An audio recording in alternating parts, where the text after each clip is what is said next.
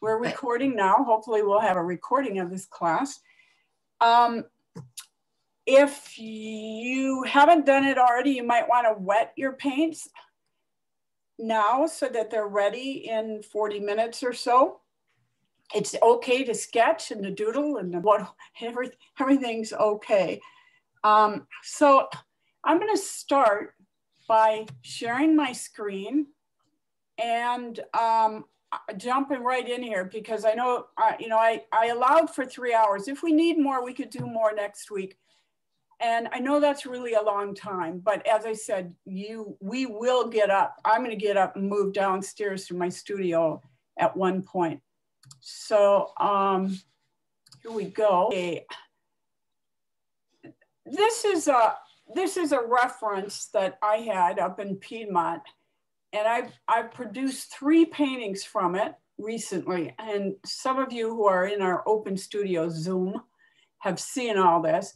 But this is one. I'll see if I can drag this up here. This is one reference. This is the other. And by the way, I'm going to throw lots of stuff at you. You can take notes if you want. You can re-listen to this. And the things that I throw at you later on when we pick up a paintbrush, we'll be addressing all this again. But I just want to let you know what I'm thinking as I'm painting. As you look at these two, and there is a third, I'm not sure where it is. You will come upon it later. But if you look at these 2 references, you'll see that in the original, it had a really high, I'm blanking on this, what's this line called? Horizon. Horizon, thank you. And really not very much of this background tree, which I really enjoy. This is, to me, the fun is putting in this background stuff. And I kind of copied that here. I always do it a little bit of a hill, and I guess there was maybe. The area that I'm hiking in is full of hills. So when I do these paintings, my paintings always say hilly because that's what I'm trying to say. Even if in the photo, it doesn't capture it.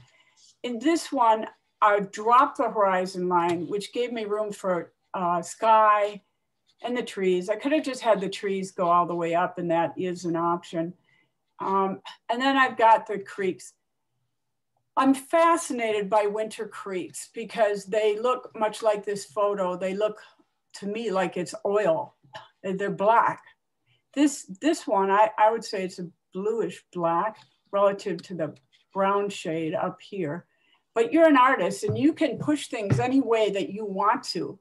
You know, you can push it towards the blue or push it towards the warmer colors if you want. But as you look at this, I did choose cooler.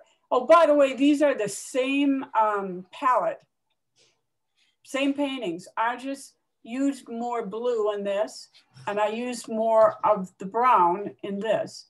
And I think I had 4 colors here. I gave them to you ahead of time. Sepia, blue, the cerulean blue, the yellow ochre, and I may have done burnt sienna or burnt umber. That actually looks more like burnt umber. It's not red enough to be burnt sienna. I love the grayness of winter. I walk out in a totally gray scene and I'm amazed that there's no color. And as I said, with the stream, this very same stream in the summertime will be blue. I assume it reflects the sky, but why isn't it reflecting the sky on this day? I don't know, or in the winter, but all of that fascinates me. So I'm gonna just quickly take you through a lot of examples. And again, if you have questions, go ahead and ask. This is let's see if I can, oh, I think I just threw that thing out of that folder, didn't I? I think I did. You hear the boom? I think, no, that's not it. I think I just threw it out and I could hunt for it. Well, I'm not gonna hunt for it now. But I think I did when I went, boom. It's kind of fun. Oh, I bet I threw it into this folder or one of the folders. At any rate, what we're gonna do today is we're gonna sketch. And I ask you not to pre-sketch, because if you want to paint like me, you have to do the process that I do. And I'm going to give you lots of information on that process, but sketching it is a part of that process. One thing I wanted you to notice is that this background is very soft. I find that I just love it. I love that soft, but I love watercolor, and I like the texture too. And you're going to see later, I actually had a sun in here. I used that yellow ochre, and then I decided it was too bright. And besides, I was kind of doing a shady day. And that's today, the painting I'm going to do today will not have a sun. It's going to be not a gray day, not a foggy day. But I put in this yellow, and then I started to lift it out. And then I started getting these watermarks. And I like it when watercolor paints for me. And I oftentimes find those mistakes to be the best part of my paintings. It just goes that way. And I tend to allow things because I can tweak them later, but to go in with more water would have just made more marks. But I did decide, I kind of like the texture. It matches the texture of the bark. But that's a quick preview of what we're going to do. First, I'm going to take you through, let me look at my little notes here. We're going to look at some finished paintings. Painting example. There we go. I figured out, by the way, here's a little technical tip, if I can do it. I figured out that you can, these are just icons in my folder. And I figured out that you can make the icons different sizes. And normally they look about like this. And I have to open all the images, and my computer's kind of slow. And I found out I could just make the icons all big, and I will open some, but I'm not going to open a lot. So I talked about if you're a beginner, I almost don't like that word, but if you're a beginner, you're going to have other options. And these first four, which actually these three are pretty much the same, are some beginner options. And that will be, you'll sketch the trees with me, and you can just lay in the background and not worry about the river and the rocks and the twigs and the hillside and the sun and you don't have to worry about all that. This is called a vignette because it doesn't, although the birches did, it doesn't fill the whole page. I think technically a vignette touches on 3 sides and mine touches on 4 sides, but it's just abstract. I mean, I've just kind of suggested at these distant trees, and it's not realistic, but I like it a lot. It appeals to me.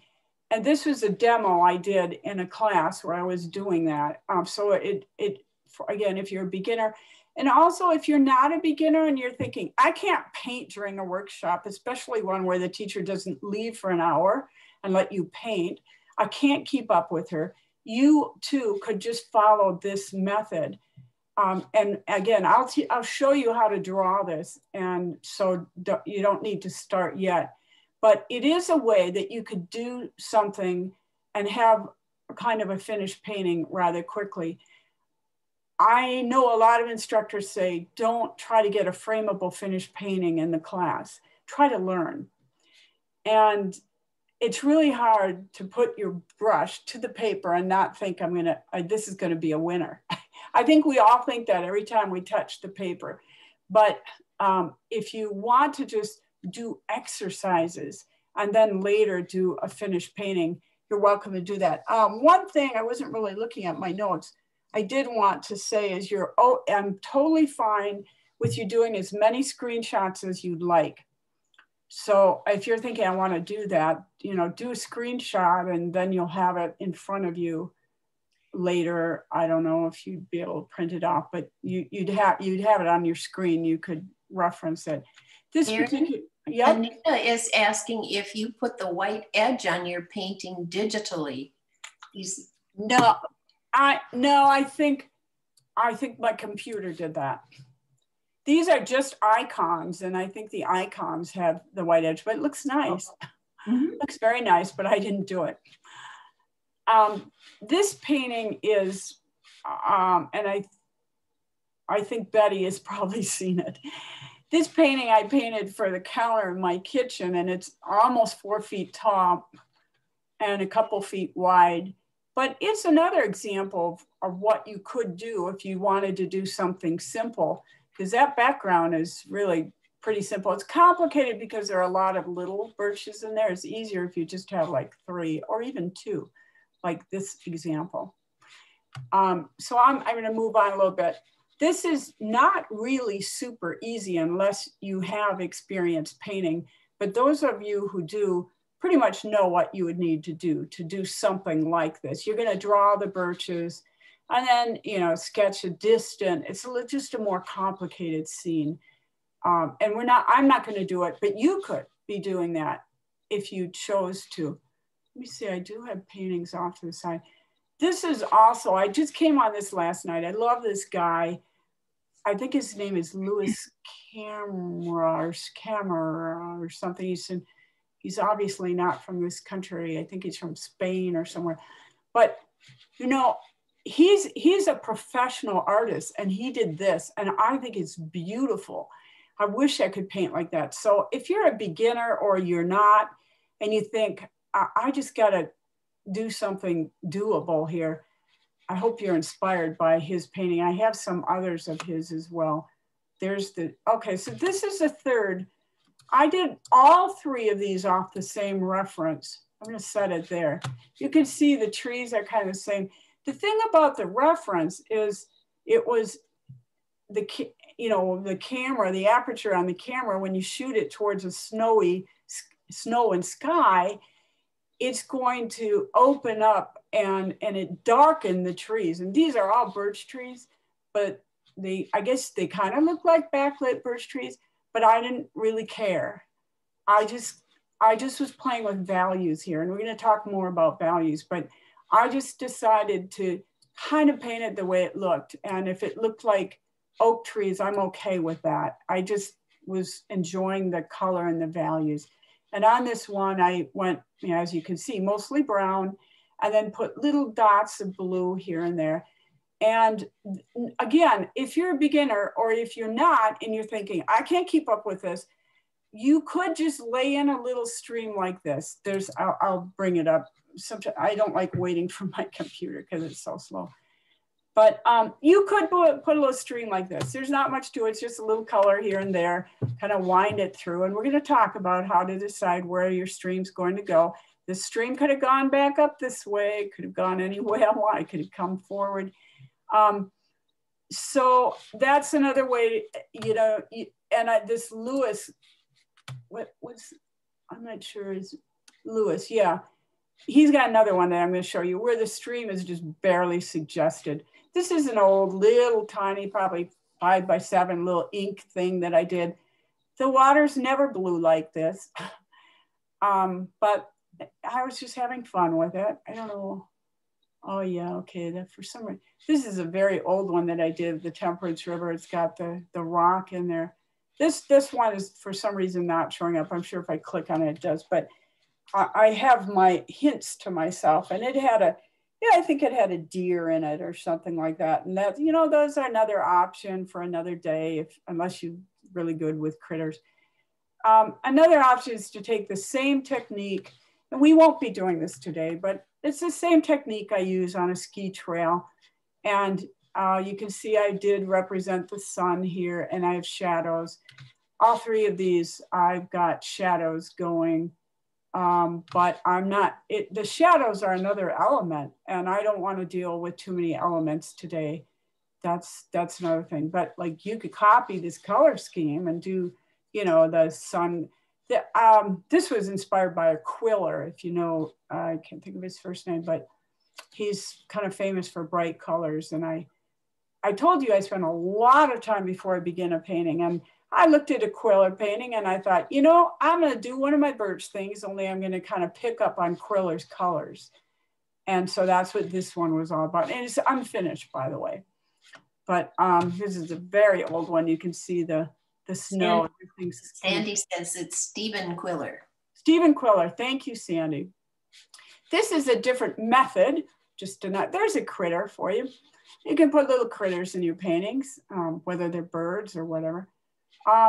This is just a little story about me. My husband does, this painting here, my husband does, or did do medical missions in Central America.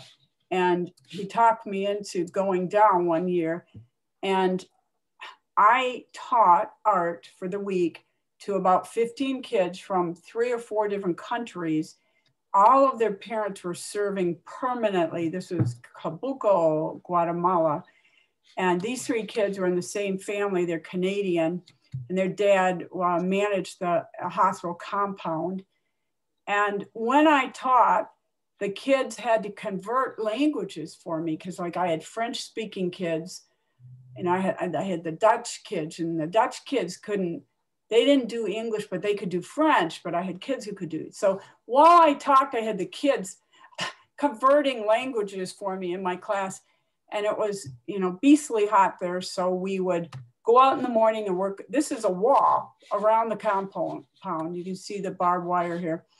So, and when I arrived, the director of the hospital, as soon as I got off the bus, he grabbed me and he said, I want to show you what I want you to do. And this is what he wanted me to do, in addition to teaching the kids. So they designed this just the way you're going to design your work. I don't have any bark on here, very little, or they don't have any. I sat with them indoors on paper, and they drew this thing up, because again, design and thinking about things is how I do. It's how I process my art. And so I had them do that. And I told them probably a lot of the things I'll be telling you, although that was years ago. I didn't have any gray hair back then. And then they painted every bit of it. And we were only given 3 cans of paint, house paint. I had this blue, I had white and red. And that was all I was given. So this guy said, okay, I want you to paint a mural on this wall, and here's your colors, blue, red, and I had a small can of white. The wall was white, so I only needed the white to mix the sky color and this little texture. But again, I let the kids do their thing. You can see somebody just kind of did these little pattern marks on there, and I think it's quite sweet. And there's a little deer with the little tracks, and somebody did a bunny, and there's that's not the end of the wall. It's like a 20-foot wall. So we worked on the wall in the morning, and then all day long we painted indoors and learned about painting. And then in the evening when it cooled off, we came back out and worked on the wall. This one is just super light, very, very little color. The palette is probably 2 colors. I see this blue, probably cobalt or burnt sienna, I think, probably. It's an old painting. And maybe indigo, maybe that was it. I don't really see brown in there. So again, today you can do 2 colors. You don't have to make it complicated. Here's this picture. It wasn't quite finished. I digitally was trying to figure out the branches on here. You can see so I took a photo of it, put it on my computer, and then sketched in some branches. And it sold to a friend. And so I had to do another one because I wanted it for this wall space back here above this. It's a very high counter. It's like a bar height. It's not a low counter. So my head's on this wall. My head's probably about here, maybe. Because this is, I mean, like my waist is below this. So I decided that I did it here. And we're going to talk about this. The lines on the birch, these horizontal lines, determine where your eye is. It's like a horizon line. And basically, those who know something about perspective know, and I don't, so correct me if you wish, that the horizon is where your eyes are. So there's the horizon line. And so on the horizon, I'm going to show you this again and again and again. So don't worry if you don't get it the first time. On the horizon, these lines are relatively straight. Below the horizon, they'll curve. Above the horizon, they're going to curve concave, convex. Convex on top, concave on the bottom, straight where your eyes are. So after I did that painting, I decided to do another one. And by the way, these are boards. I won't get into the detail because that's another story. Sarah knows about that one. But they're both done on boards, not on, this one's done on paper and then I glued the paper to a board. But I decided I'd paint another one for myself because I wanted some tall birches here. And my eyes come about here when I'm looking at this painting. So I decided everything above my eye was going to be convex, so that when you look at these trees, you look like you got your head cranked up and you're looking up in the sky. Because you are, if you're standing in my kitchen and you look up here, you are looking up. And so I decided I'd paint the painting for that place. And I'm hoping that you'll look at some of those things. Okay, just warmer, cooler, pretty much what we've talked about. Yeah, texture. There's all my notes in the, that's probably it. Here's my friend again. So again, if you, I mean, this guy's professional and I would love to paint like him. If you are a beginner, look at this. All he did is he drew 2 trees and then the rest are kind of suggested, but pretty loose. And there's, I mean, I don't know if this is a hillside or what, but these 2 look very similar. I have a feeling, I don't know, he was just playing around. Check out that stream. No rocks, no twigs, no shadows, just laid in some wet brown and blue. Didn't worry too much about what it looked like. And actually, I think he just did the background and then took it and dragged it across the front. So yeah, just some options. And then I just wanted to see that I'm not a colorist. I really admire people who are. This is Dave Gilsvik. I love his work. And I don't know this person, but I stalk that person online. This one, they're actually 2 different people. So if you're a colorful person, don't be limited by what I'm telling you, you know, for the palette or for anything. Just know that you can be yourself and use your own palette and do your own thing. I did want to point out that this artist, and I don't know her name, but she's in, I always forget that. It's near Bayfield. What's the next town over from Bayfield? Ashland. Look how clean she puts her birch. Nothing ragged. But I don't know if I have, yeah, but then she'll put the peeling happening. But I think she's just one of those people whose houses are probably just meticulously clean. Because I think sometimes how we paint kind of is reflected in who we are. Notice these lines, convex, straight, right?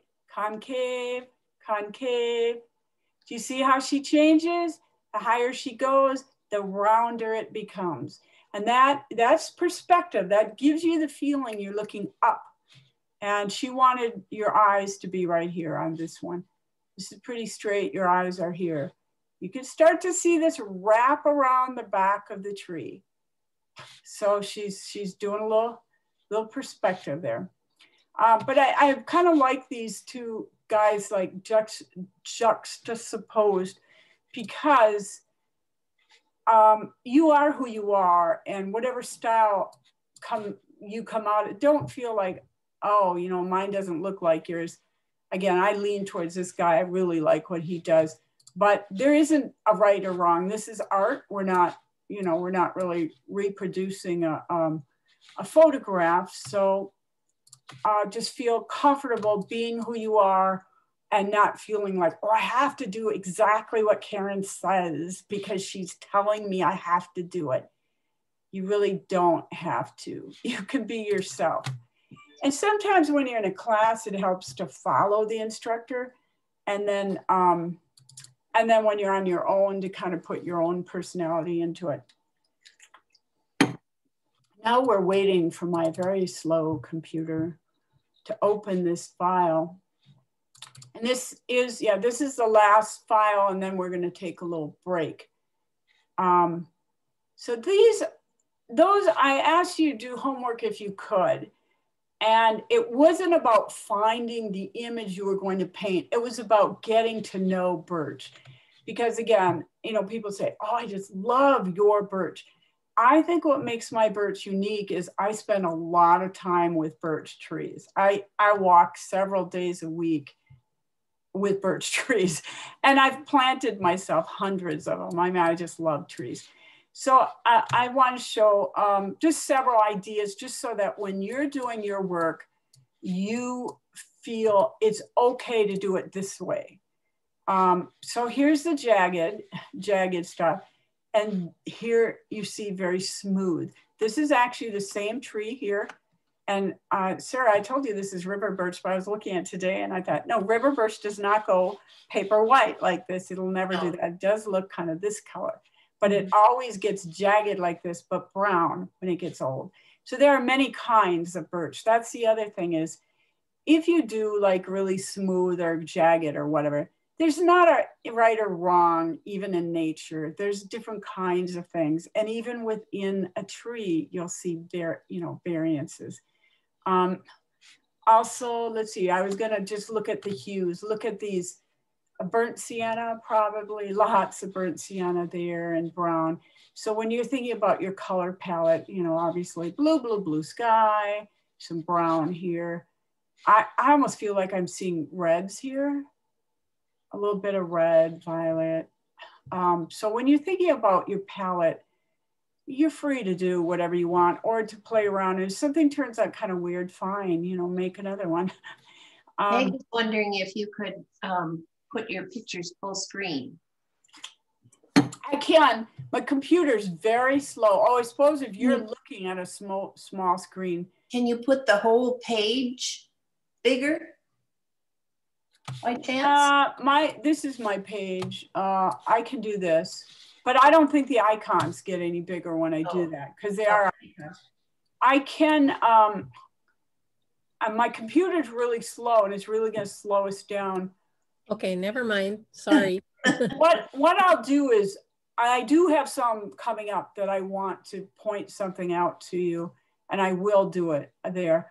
On this one, I just want you to see that this is transparent here. Same tree, it's got, the bark is thicker and it's got that white on the back of it, so it's not transparent. Same tree, transparent bark, not transparent bark.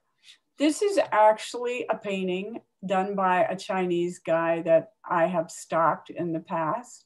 That must be his name there.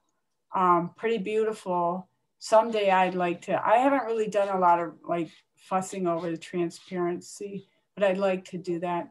You see a little burnt sienna here, and then the blues. So he's got the red hues and the blue hues. Here again, same thing. Notice the lines, how they curve. Now this one I'm going to blow up for you because I'm going to show you several things on it. But you see how long, like we're waiting now for this to blow up. And we'd spend a lot of time waiting for everything. But if there's a particular painting that you want me to blow up, I'll let Sarah know and I will do that. So there's several things I wanted to point out on here. One is I see violet here. So, you know, just you're an artist, use whatever moves you, but I do see violets in here. Maybe I'm crazy. Same tree, two different trunks. Notice that the shadow here, the line of the shadow is a straight line. And on the same tree, this shadow, it starts here and it actually comes down here, doesn't it? It's like that's a shadow of either a piece of bark or a branch that curves down. Then it comes back here and it kind of wiggles and it comes here. And over here, it does a big loop, and back down here, it does again because of this bump. So the reason why I'm telling you this is when you look at other people's birch trees or birch, you know, in nature, you can do your shadow straight and pretty hard, or you can, I mean, this is much softer and it's not a straight line. And when you, if you were to look at my finished paintings or anybody's, when you see that the shadow line is jagged, it implies that the surface of the birch is not smooth like this tree is. It's older and it's acquired some character, just like many of us. There are, especially on older trees, but even this one isn't terribly old. This is probably about a 7-year-old tree. You can see where the branches were and they've broken off over time. And you see this little circle here, but then you see stuff, little scars around it. This one comes all the way over here. So when you're putting on your shapes, partly you should think about what is realistic on a birch, but then you can do what you want. Design-wise, if you need a certain shape, you can do that. Like this one comes all the way over here. This one is localized more closer to where the tree was. But so you're free to put things wherever you want, but occasionally you might want to suggest a reality. Here's a broken one that comes out. There are times when you'll see a stub on a tree, and I often put them in my trees. What I do is, like, let's say I have a little skier down here. I might put a stub, and it's going, either I'm going to put a little stub that's going to just point down to the skier or point up to the skier, or I might have a whole branch that kind of leans down, and you'll see that. Notice too that this birch here, big lump on the side. Again, some are very straight, some are not so straight. Yeah, if anyone has questions, holler. I don't know why, but I love these patches, these dark patches, and kind of love playing with them different ways, make him soft, make him solid, dropping color in, sometimes suggesting distant trees. In our painting, if you're going to do, the more challenging one, you're going to have the foreground trees, then you're going to have the middle ground trees, and then you're going to have these background trees that are just, in this case, it's just a patch. In this case, it's got a little texture in it. Another thing I want to point out to you, that when you're near a tree, a lot of this you think, well, I knew that, but as an artist, think about this. When you're near a tree, notice you see the trunk and you don't see any branches, or you might see a couple little branches. And then when you go step back further, you see more of the tree and more branches. So look at how many branches are here. And we're only a few feet away. Maybe it's 20 feet back.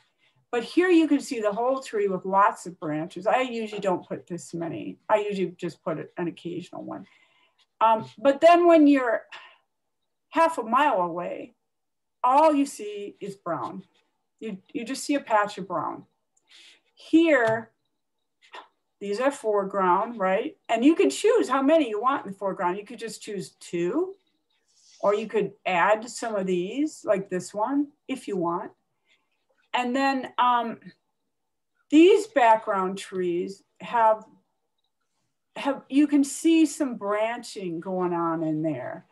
And that picture that I showed you at the very beginning, where I showed you that I tried to clean out sunshine that was too much, and then it started making kind of weird patterns. This is what I'm thinking of when it did that. And to me, they were kind of organic patterns, and it worked for me. As I said, I like to see watercolor kind of do its thing. And at first you panic, and then you go, okay, this will probably be the best part of my painting, where I was not controlling. Another thing I want you to see is, this is a hill, and these trees are way beyond. They are like half a mile away. In this case, we might have a line, but you'll see, well, I've already shown my paintings, but you'll see my paintings again. In this case, I like to bring the background and have a jagged edge. And that jagged edge kind of says that the trees aren't all that far away. Like this tree here is not that far away, and I can kind of see the stumps a little bit. There is a tree line back here that's way back there, and this might be the bottom of it. So there actually is a hill like this, but it's obstructed by these closer trees, so you can't really see it. And why am I telling you all that? Because you're gonna make those choices when you do your painting. And if you don't today, you know, hopefully you'll be painting birches in the future. And those are all things that you can think about. I'm going to show you kind of a unique way to draw the birches, and that's why I asked you not to pre-draw. And I want you to notice on this birch, and some are more than others, or even on this one, you see how crooked everything is? It comes here. It's because it grows so far and then it breaks off and then it starts growing new and it goes off at an angle. But look at how crooked. And a lot of times I wouldn't put anything that crooked because quite frankly, I think the viewers would be upset. Like, that tree is so crooked, but they do look like that. And these, and again, every artist expresses what they want, but a lot of times I see people drawing a birch tree with a straight line. I started this line down here by the middle, on the right side of the middle birch, and it's going straight up, and it ends up on the right side of this other birch at the top. That's because, watch my cursor. I mean, these birches are going back and forth. They're waving and they're crooked. And I'm going to show you a little trick on how to easily do that, because my mind likes to have everything tidy, and I have a really hard time drawing crooked things. It just automatically tries to straighten everything. Just a difference in color here. I think we're at the end here. I happen to, oh yeah, I did want to point out here, notice how these two trees overlap. I see people doing birch trees, and they'll have like 8 trees and not one of them overlaps. All 8 trees are laying out, and it kind of disturbs me because it's not natural. I mean, trees, they're crooked. Look at how this one leans over. They're crooked and they cross each other. Not every tree does, but some do. And again, you have to decide what's going to work for what I'm trying to do. And if you wanted to do something really simple, you could just like have just these 2 trees or these 3 trees. And it, you know, again, if you're sketching, just sketch that out. I mean, it's pretty simple idea there. I was just out photographing this weekend and I noticed this branch. I did want to tell you that a lot of times too, what I see that's kind of wrong, I think, with people's birch trees or all trees, is they'll have all their branches perfectly horizontal, just all of them going off the side. And I happened to catch this one. I really didn't intend to, but watch how it zigzags. It goes to the left, to the right, to the left, and curves to the right. Then it actually goes back out here and continues on. But the significant thing about this branch is it's going away from me. It's not going horizontally away from the tree. It's going back and away from my eyes. And I thought I was going to show here's one that's coming right at me. It's kind of a messy tree with way too many branches. That's in my yard and I should clean it up a little bit. But a branch can sometimes come towards you, and you know, this one of course is going away. This one's going back, almost straight back. And I had one somewhere where it was totally horizontal, and I was going to point that out to you. Also on this painting, the birch have almost no color, and they look that way, you know. And I think if you chose to do a birch, I think there's a little blue maybe in this shadow, but if you chose to do a black and white birch, I get it. Sometimes that's how it feels when you're out in nature. So again, you're free to do your own thing. Whoops. There we go. Okay. Let's see, I wanted to show, oh, here's one that's perfectly horizontal. You really don't see that many that do that. And it kind of bothers me, just like a tangent, when they're that horizontal. This one's going away, and I followed it with this red line. It goes back. It goes straight away from us, from the viewer. And the reason why I show you all these things is you might, for design reasons, you might need a branch. And these are options. You don't have to just go horizontally away from the trunk. You could go back, or you could go forward, and it'll make things a little more interesting. Another thing I wanted to point out, I'll try to open this one. We'll see how long it takes. Sometimes my computer just goes on strike when it comes to opening. If you squint at this picture, what is, and I'm asking you, so give me an answer. You can unmute yourself for a second. What's the darkest thing you see in this picture? Darkest value. Well, either the top of the tree or that branch on the right. Okay, that's detail, you're right.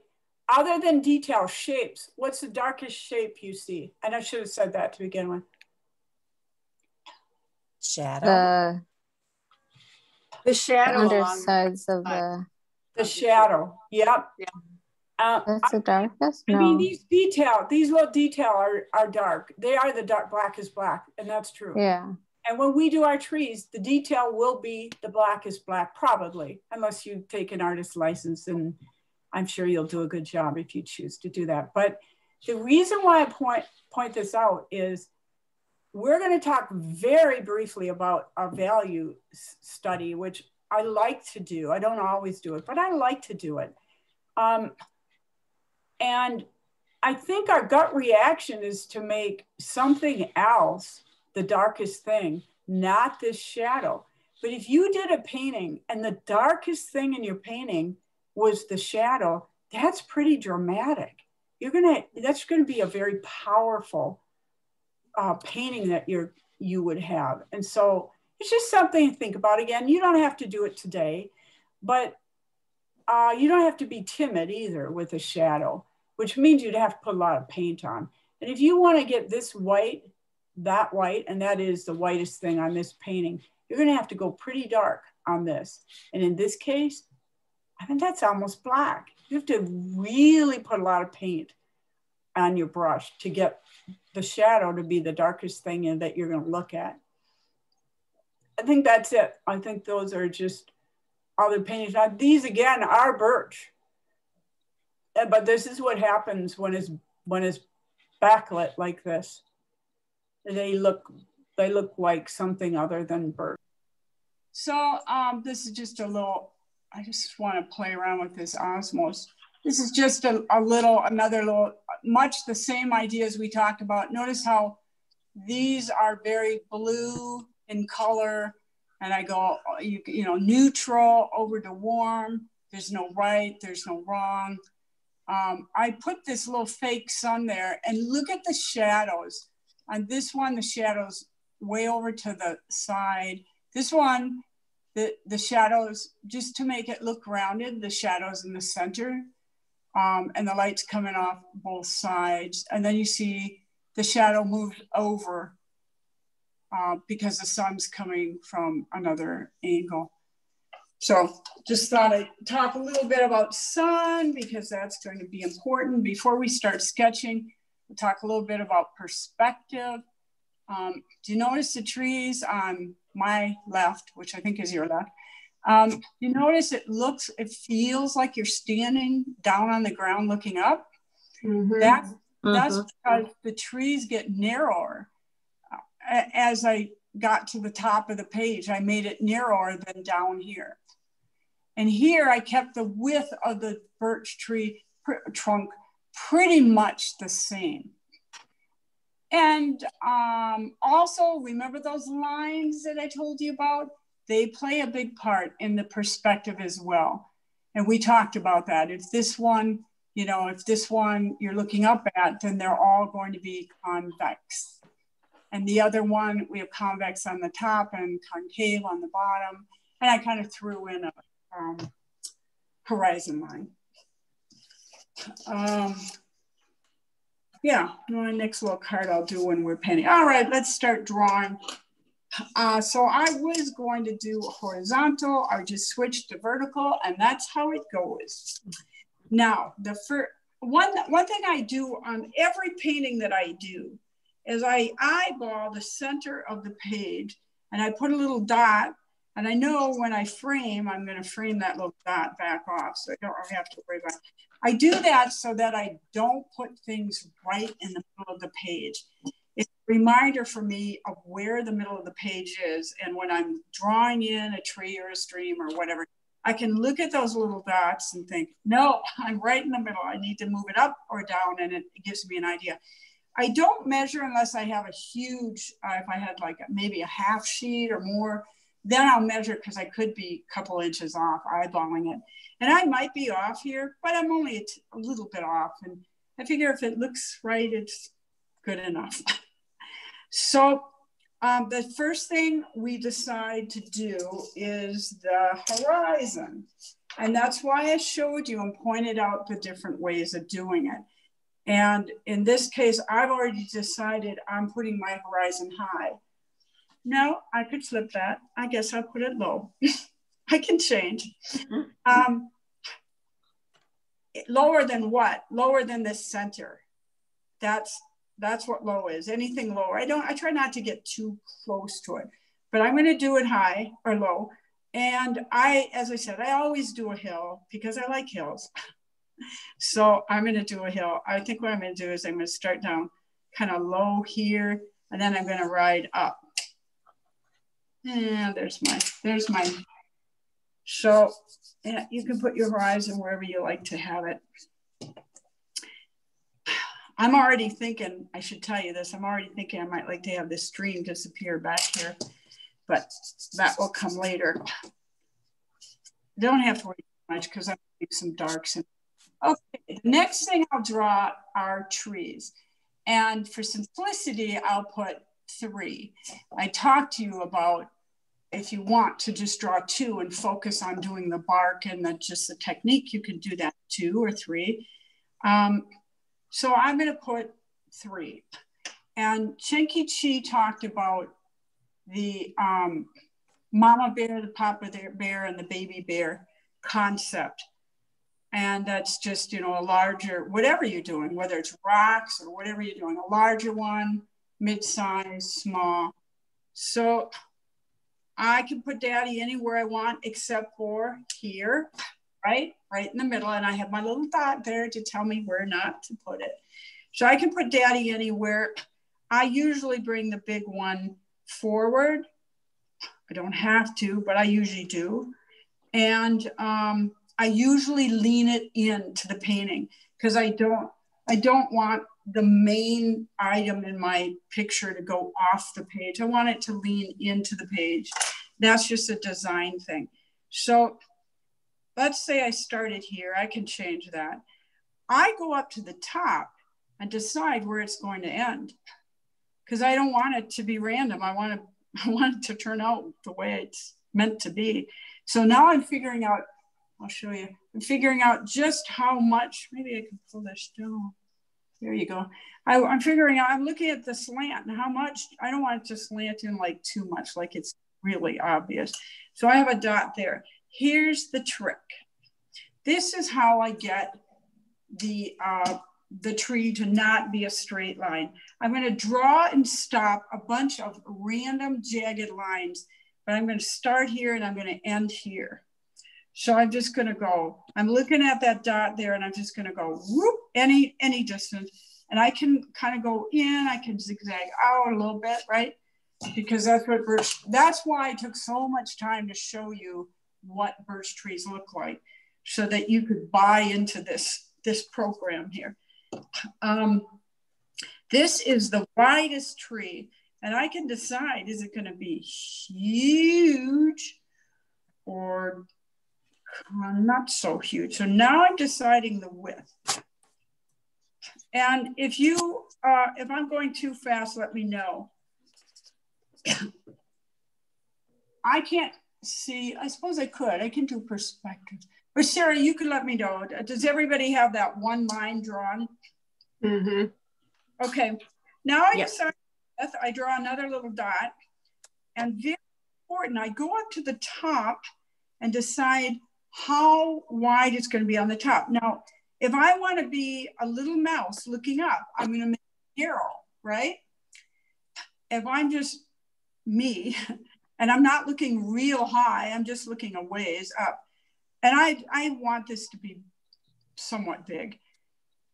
But it's always going to be somewhat narrower at the top than the bottom because of perspective, because you're looking, you know, this is a pretty long distance. It might be 6 feet or 12 feet or 15 feet, but there's going to be perspective. Now I'm going to do the same thing, only I don't start and stop it at the exact same spots. I just randomly do it. This one's harder because I need to, I can't let the birch get too wide in the middle. No trees get wide in the middle. They always get narrower. So this is a little tricky. If you want to watch me do it, you can watch me. Okay, I'm just gonna. All right, kind of jagged. I missed this dot up here. I made it narrower than I wanted. And maybe it's good that you saw that it didn't turn out the way I planned. I planned it to end here. I'm not crazy about this curve, but it is what it is for now. Sarah, could you let me know when everyone's got that line in? I'm not seeing their drawings though, Karen. They'd have to. Right. Just put your hand up if you're looking at. I'm ready. Okay. Or if anyone needs more time, just holler. Okay. Now I did the dad. Now I'm going to do mom. I could do baby. Mom can go anywhere. Mom can be next to dad touching. She could be over on this side. I often put the bigger one on the mom on the other side, but I don't have to. I could put it anywhere I want it. One really important thing is negative space. Negative space is the space that is not what I'm drawing. So I'm drawing birch, so this is a negative space here. This is the positive, this is the negative. One thing I don't want to do is put all my trees spaced like that. Mm-hmm. I need to change the spacing. And so I'm looking at these spaces, making sure they're different. And you could lay your brushes down and figure out that if you want, instead of looking at a blank page. I think I'm going to do the mother. And I'm going to have her lean out a little bit. So she has to be, Mama Bear has to be smaller than the dad. Sorry, I know I'm probably offending some people because it isn't always that way in our homes, I know. But so now I've decided I'm gonna have the mother cross over about this point. I don't usually do that, but I feel like doing it. So now I'm going to do the jagged line thing, and the goal is to end about here. And this one's easy because I don't have to worry about the width, right? So there's mom. And I'm going to do the other side, same concept, but it's going to end, it's got to be narrower. And I'm going to have it end about here. And go for it.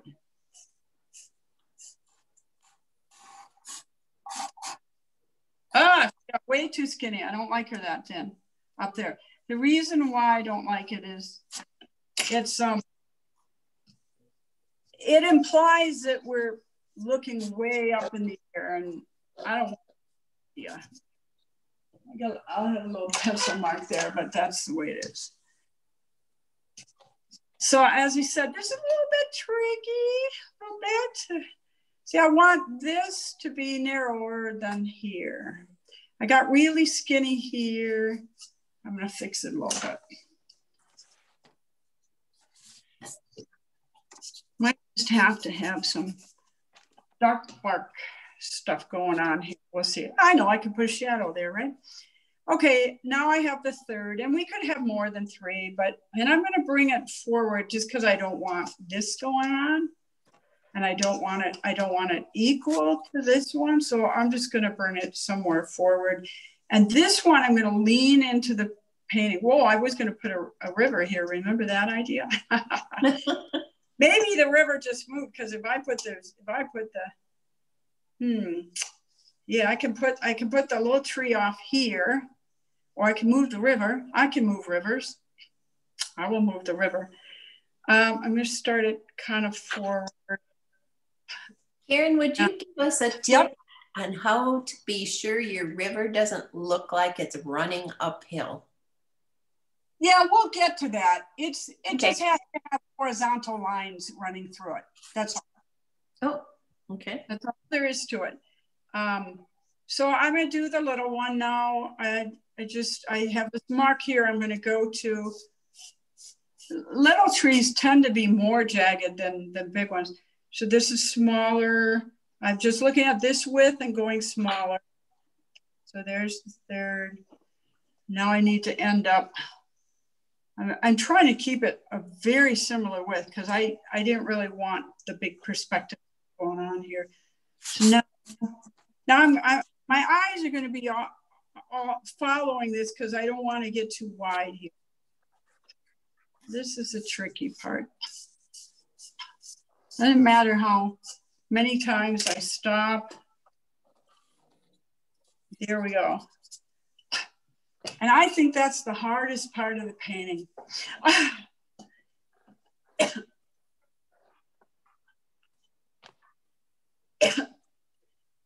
All right. You know, I got these lines I have to cover up, right? I could, I could just really work on erasing them. For some reason, they're not lifting out very well. So I think what I'll do is put a lot of shadow there. I think because I got these lines here, I'm gonna put the sun source coming here, even though it's not gonna be a bright day. But that's what, and I often, if I have a really complicated picture, I will often actually draw a little sun in here, but this pencil is hard to erase, so I'm not sure I want to do that. But I often will draw a little sun where the sun is, so it keeps reminding me, okay, that's where the sun is. Now I can change this hill too. I could add another hill. That's the other thing I can do, is I could add another hill going up there and have this one coming down. Whatever. Okay. Now, let me look at my notes, which I've hardly looked at. Horizon line, hill, foreground, light source, shadows. Okay. Now, if you want your painting to have three depths, the background trees, the foreground, and the mid, then you need to draw in those middle trees. I think before I do that, I'm going to put those distant trees in there. And if you want sky, then they're not going to go all the way to the top, but they could go all the way to the top. But I'm going to have a little bit of sky. And again, I don't want these two spaces to be divided in half. So I could have my background trees little, which would imply remember the picture where I said they're a half mile away? If I want to imply that this is a big hill, like the ones I hike around, and the distant trees are way out there, then they would just be this tall. But if they're not too far away, then they're going to be much larger, because anything that's further away is smaller. So I'm going to put in, I'm going to put some trees here. Sky, the top of this tree. And I don't always pay attention to it. Make the line a little bit interesting. I'm going to have it go up because I have a little hill going up anyhow. Actually, wouldn't mind if it goes up like that. So there's my sky, there's my tree. You don't have to put sky in. It's easier without if you choose not to. And then there's the stream. stream was going to end right here. I could end the stream here. I don't know. I think it's something to do with going left to right. I tend to have it coming out here, going in there. Maybe I'll have it coming out here. I'll flip that around. So this tree cannot be in the stream. It can be near the stream. So that means that that stream has to come somewhere here. The lines are jagged. I'm going to have it come up and disappear this way. I'm going to have it go this way. It could even go behind this tree if I wanted to. I could do that. It doesn't have to. Okay, and have it big. It's going to start here and it's going to end up going back over this hill. But when I draw a stream, I have to think of the banks are not straight like an arrow. So I have to kind of think about how they're going to angle back and forth. And the further back I get on that stream, the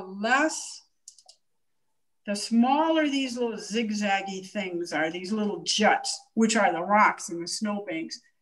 I don't know if you can see that very well. I can't. I'll draw it darker. Hey, I'm teaching, I can do that. Yes, you can. I would never draw this dark because it's going to show a lot. I don't want these two things moving together, but that's that tendency for me to do everything the same. I don't want to do that. Okay. So you just zigzag it a little bit. Mine is a little overly zigzagged. Don't worry too much about it, but there'll be the rocks and the banks and so forth. Then I have my stream going to this side of the tree. That's harder. If you're looking for because you're gonna, just trust me, it's harder. If you want to keep this easy, don't have it cross the tree. Just keep it in the middle between the trees. I'm gonna have the stream kind of disappear here. It over that snowbank, and then it's going to get a little bit wider here, kind of, and then maybe disappear up here. So there we have it. If we want to add mid-distance trees, now we can decide. I think putting the stream in was a good idea because you don't have trees growing in the middle of the stream. So by putting the stream in first, that allowed me to figure out, if I put those mid-distance trees in, then I'm really limited where that stream's gonna go, unless it goes behind them like this one did. So now I'm just gonna put a few mid-distance trees there. They're not going to the top of the painting. They could, but mine are, maybe they will. I do change my mind. I do. That's why I said don't choose a scene that you necessarily want. But no, I think I'm going to run them off the page. So when things are on the edge, a lot of times I will tip them in towards the painting. So here goes mid distance. I'll do it much darker than I would normally do. Okay, so this is my mid distance. They're much thinner than the ones that are forward, right? So they shouldn't come in front of these trees, the bottom, because they're back a ways. So I'm going to just draw another one. They're very thin. They can all be the same way. You don't have to worry so much about them being jaggedy because they're so far back. So I'll put this one on the edge of the stream. Here's the center of my paper. I don't want it there. And I'm going to actually lean it back because I don't like everything leaning in. Okay. Now I just kind of look at the width and keep it skinny. I don't have to worry too much. So there's three. I think I should have a fourth. I'll put a fourth back here coming off the creek. Okay, there we go, off the edge. I'm gonna bring it to this side of the creek. There we go. Okay. And if you were doing the really easy route, you didn't put any hills in, you didn't put the sky, you didn't put the stream, you just put your birch. And that's okay. That's a good thing. The next, do people in general want me to pause while they're sketching? Just going to take a look at the gallery view. Or you can tell me. You can just unmute yourself if you want me to wait a little bit here. Just tell me, not yet. I think I'm good. I don't know. I see some thumbs up here. Okay, thumbs up. Okay, now talked about concave, convex, eye line, your eye line. Right, is this the horizon here? Right, it's not where the trees are, it's where the ground is. Okay, so horizon, you want your line straight-ish on the horizon. And I forget, so if you look at some of my finished paintings, you'll see I got the lines wrong because in the heat of the moment, I forgot where they're at. So I always kind of mark the horizon with some straight lines going across my most important trees, because those are the ones I really don't want to muck up. Then at the bottom, now these lines are just reminders. They're just a reminder, just like the little 4 dots that I put on my page. Then on the bottom, I'm going to do some concave, and on the top, anywhere, I'm going to do convex. Another reason to do this, on all my trees, I mark this way. Hey, look, I have a little. If you see something growing on your tree, go ahead and feed it. I saw I had a little stump here, a little thing growing there. So I extended it, and I see here, I see a little branch. Of course, I didn't think about it when I was drawing my little lines, but I see it now, a little dead branch there. So the 3 main trees, put your concave, your convex, and around the horizon, doesn't have to be right at it, do your straightish lines. Now, if you would like to decorate your trees, you don't have to worry a lot about it. And the decoration is the bark and all those little dark marks that I took 40 minutes to show you. That's why, because if you're going to paint them, you have to know them. And those of you who went out and got a reference, that's going to help you, because you could just copy off your reference, right? Mm-hmm. So you look at your trees in your reference, and you see little marks, like maybe you see there was a branch here, and you remember I told you or maybe I didn't tell you that where a branch was, it's convex on the top and concave on the bottom, so it looks kind of like, if you look right at it here, we'll put one where we're going to look right at it, right here. We'll look right here. It's like this. It's like a canoe if you're looking up. These marks, I don't know if you can see that, not that well, right?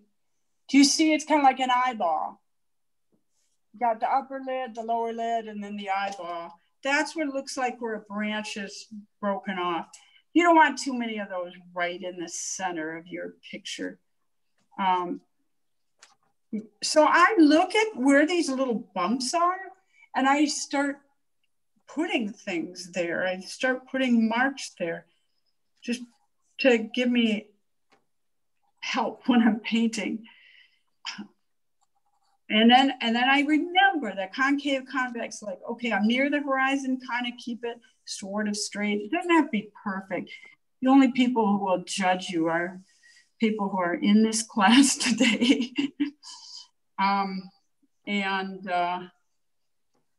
People who know about this. A lot of people don't know, but by fussing over these things, oh, by the way, the bottoms of the birches are usually very dark. They have a lot of dark. You could just put some dark to remind yourself that you're gonna, I just kind of scratch it in there, that you're gonna really put a lot of dark down here. Then if you're doing a snow scene, and you know, you might have just drawn the birch and have no bottom, but if you're doing the snow scene, you do want some snow banks coming up. Ideally, they should be different shapes, right? Mine are all the same. I'm gonna draw this. So you want your snow banks coming up on your tree. They can do it on the little tree too. Really, the way to do it is to bring the bottom down like I did here. No, I think you can see that, yeah. Bring the bottom down. Actually, on a hill, they will be slanted like this. So if you want this to look like a hill, we could actually bring this tree down, and it's going to imply that there's a hill here next to the creek. So I don't worry too much about these mid trees. You can put a little dark mark here and there. We don't want a lot of detail on those mid trees because they're too far back. Then there's the branches. I never know where, I think my focal point's right here. I never know where. You're supposed to know when you're supposed to determine.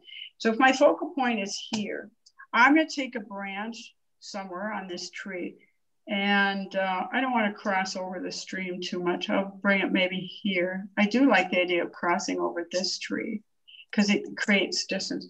I'm gonna take a branch here, and I'm gonna not start it right on the side. You can some, but I'm gonna start this branch here. And it's going to have, well, let's see, we're convex. This little branch is going to go.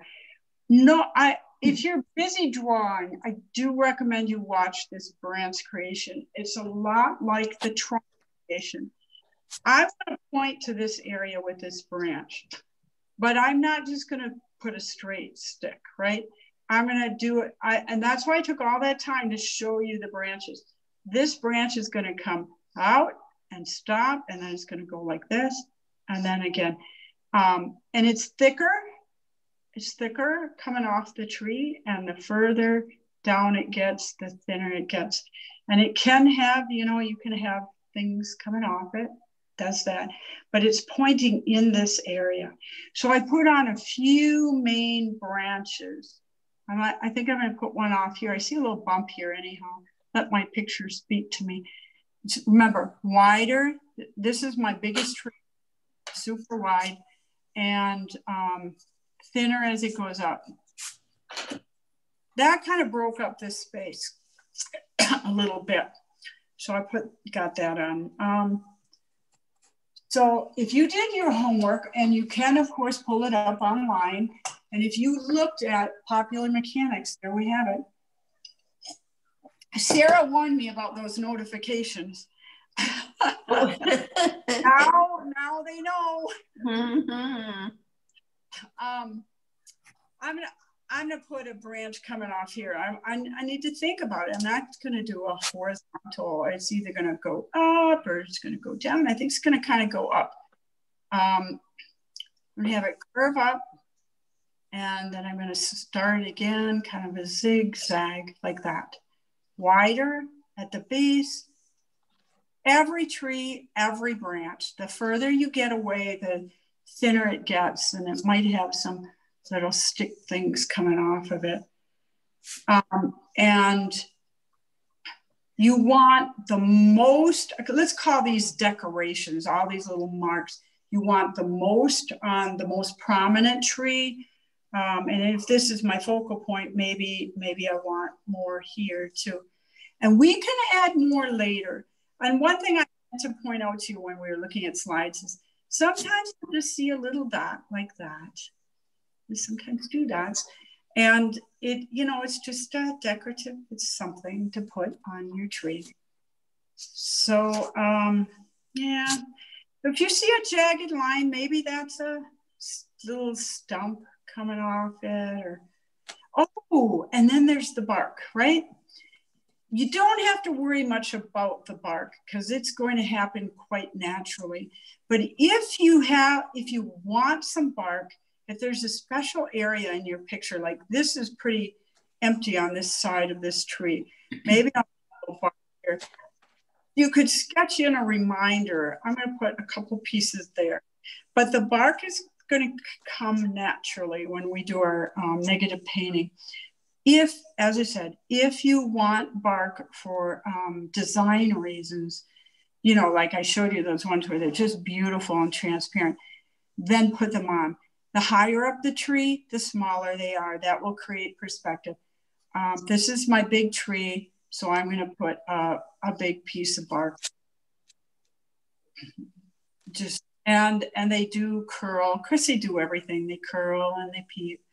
They do all kinds. And a lot of times there'll be another one near it, and they sometimes will come off the trunk, not off the edge. Because if they're coming off the edge, it just means they're on the other side. I'm not sure what this line is. I think that's maybe where my birch tree got too thick. I'm gonna take. All right. Well, yeah. How much? How many?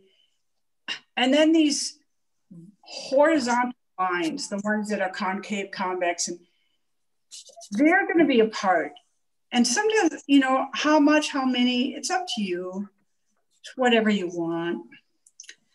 You know, you don't want to overdo it. Sometimes they'll be together. Sometimes they go halfway around the tree.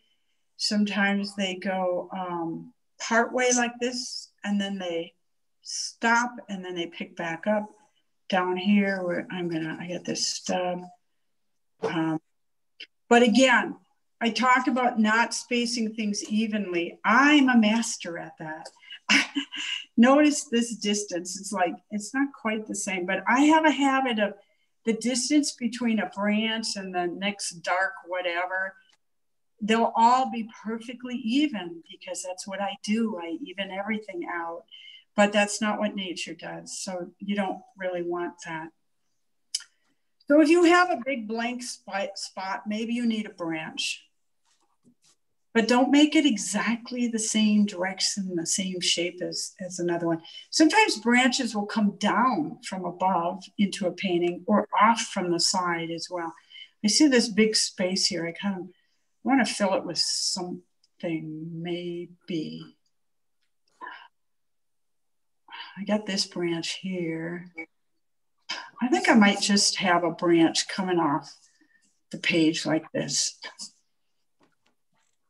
Oh, okay, I have a tangent here where it's stopping.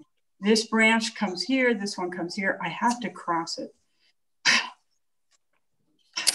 That.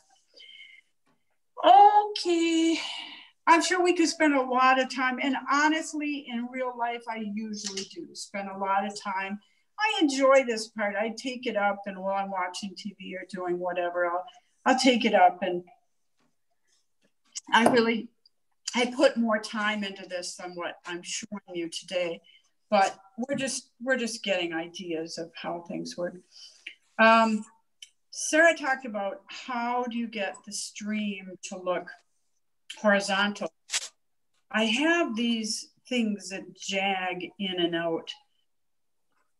They don't have to be, but if they tend to be horizontal, that's the beginning of making things look horizontal.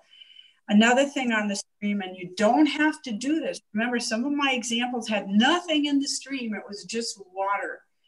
But if you want, you could put some pieces of ice. And those of you who've drawn and painted a long time, you know those are important design elements, aren't they? And the ones in the foreground need to be big. I'm going to frame this thing up to here. That was not the best placement. The frame's going to come right up to that rock. I'll put another one here for that reason. They should ideally be different shapes. Then as you go back, if you're going to get gutsy and put some rocks in here, snow-covered rocks, by the way, if you're going to do that, they're smaller as they go back, and that gives you that perspective again. Everything gets smaller as it goes back. Okay, I just threw some rocks in, but there's going to be more rocks might just pop up when we do the painting. Okay, does anybody need a little break? Because the next thing we're gonna do is some painting, but we can break. We're gonna lay in that background first, which will be negative painting around the birch.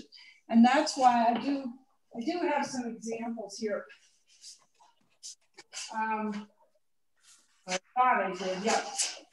That's why I showed you these half-finished things, because what we're going to do now is we're just going to lay in these darks. And when we lay them in, and this is the reason why I said the one thing you need is a square brush. You could just about tell which brush I used on this painting. So let me walk you through it, or talk you through it first. I'm going to use a little smaller square brush. We're going to wet the areas, just wet it, the whole area in between the important trees. You can, but you don't have to do it to your mid-distance trees. But you are going to leave your front tree white. And we're going to first wet it all, because we're going to go really fast and it's going to dry. So wet it all first. That's going to help us. I usually will wet the back of a painting before I start painting. I'm not going to do it today because it keeps it wet longer if you do that. And if I do that and I want this to dry so I can move on to the next step, because you're all sitting there watching, it'll be harder for me to dry. So if I were not in this class, I would wet the back and I'd lay this part in, and then I'd leave and come back next week. So it would dry. But what I want to show you on this is, you can just see my brush, and I don't think it's that great that you can see my brush. You certainly don't want to see the brush all the way up the side, because then once again, you've got the same width all the way. You don't want to do that. Here you can see my little brush marks, can't you? You see my little brush right where I did this? But I wasn't thinking that much about my brush marks. I was thinking about what I was leaving. So this is negative painting again. And remember, you could I could decide I need to darken this like here. I could bring paint later and darken it. So with the bark, I can't really get bark back, not sparkly white bark, but I can cover it up. So if I want to make them err, I want to err in leaving too much. I can always cover it up later. So I just want you to see where we're going, because it's going to happen fast. Yeah, this is another thing. So the next thing you want to do is, your colors are wet. I'm going to move my palette here. So your colors are wet. So you want to mix up. When you're doing your painting, you're not going to go from your palette onto your page. You want to have little puddles that you're drawing from. They should not be super wet puddles. They should be maybe the thickness of cream, heavy cream. So I've already, and I'm going to start with my lightest color, because if I start with my darkest, I have to clean my brush off because it will be really dark. And then when I go into yellow, it's not, I'm going to get the yellow dirty. I almost always paint a piece of paper towel on my hand, by the way. The other thing I use is, I've had this for 20 years. I take a sponge and I'll use it to dry my brush. I just have it sitting nearby, but paper towel will do. And I mostly use paper towel. Okay, I'm gonna mix up my little mixtures of cream. I'm gonna start with the yellow ochre, and I'm gonna pull out a nice thick puddle out here. And it's quite thick. You can see, when I drag my brush through it, you can see you don't even see the palette. And I did start with fresh color, but I also had some old color there too. And I do have my tubes right here. If I run out, I can pick them up. Now I'm kind of scratching up some old color, and I see it's lumpy. The old color didn't totally melt down. So I'm probably going to get some big lumps on my painting, probably. I feel like I need more yellow ochre. When I'm painting, I choose out the paintings the colors that I'm using on a given painting, and I keep them with nearby, because I have a lot of colors and I want to have these ready. So I already feel like, yeah, I don't know, maybe I'll run out, so I'll just get this extra. I mean, because I've already determined, now I'm going to clean my brush. Because I already determined that my dark trees are the darkest dark, I need a lot of paint to get that dark because it always dries later. Okay, now, I was also going to show you, this plate, I got some scratches. I was going to show you that I often, I pretty much always play with the colors I intend to use. That doesn't mean I can't change. I can add more or do whatever I want, but it does mean that I have some idea of what I'm going to get for a finished product. And so I played with these. Here I have indigo, sepia, cerulean, and I think that's burnt umber. I had burnt umber there. These are, again, I've used this palette for about the last 4 paintings and I'm gonna pretty much use it. But I like to play on little paper like that. I should show you I should show you It's you don't know I'm getting, are you hearing the I don't know why that is. Well, I don't know where they're at, but I often have piles full of this stuff that I do before I start a painting. Just playing with it, because whatever I'm getting when I'm playing with it like that, that's what I'm going to get on my painting. And so, I mean, you could just take paintings or colors and then paint your painting, but why not get an idea of what you're going to get up front? Oh, I did pre-decide I'm going to put this red in there. A little bit, I'm going to put a touch of this. It is, it doesn't matter what red you could, I don't, it is quinacridone burnt on orange. And I'm not going to need very much of it, but I did decide I want to put a little quin orange, just a touch of red in there. And then I have my, my sepia. Here's my sepia. That's kind of my brown. So I'm going to mix it up. I obviously have to clean my brush before I do anything else. I feel like there might not be enough sepia, so I'm going to squeeze a little more in.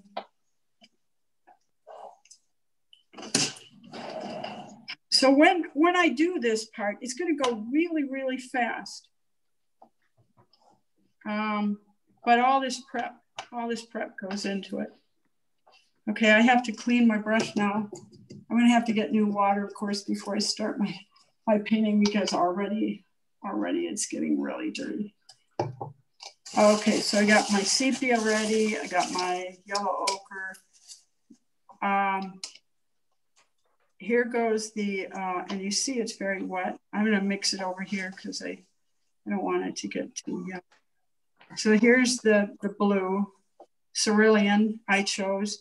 And I did decide I might put a little bit of this blue, cobalt blue in there. So I have that out. So I got the red, the yellow. Okay.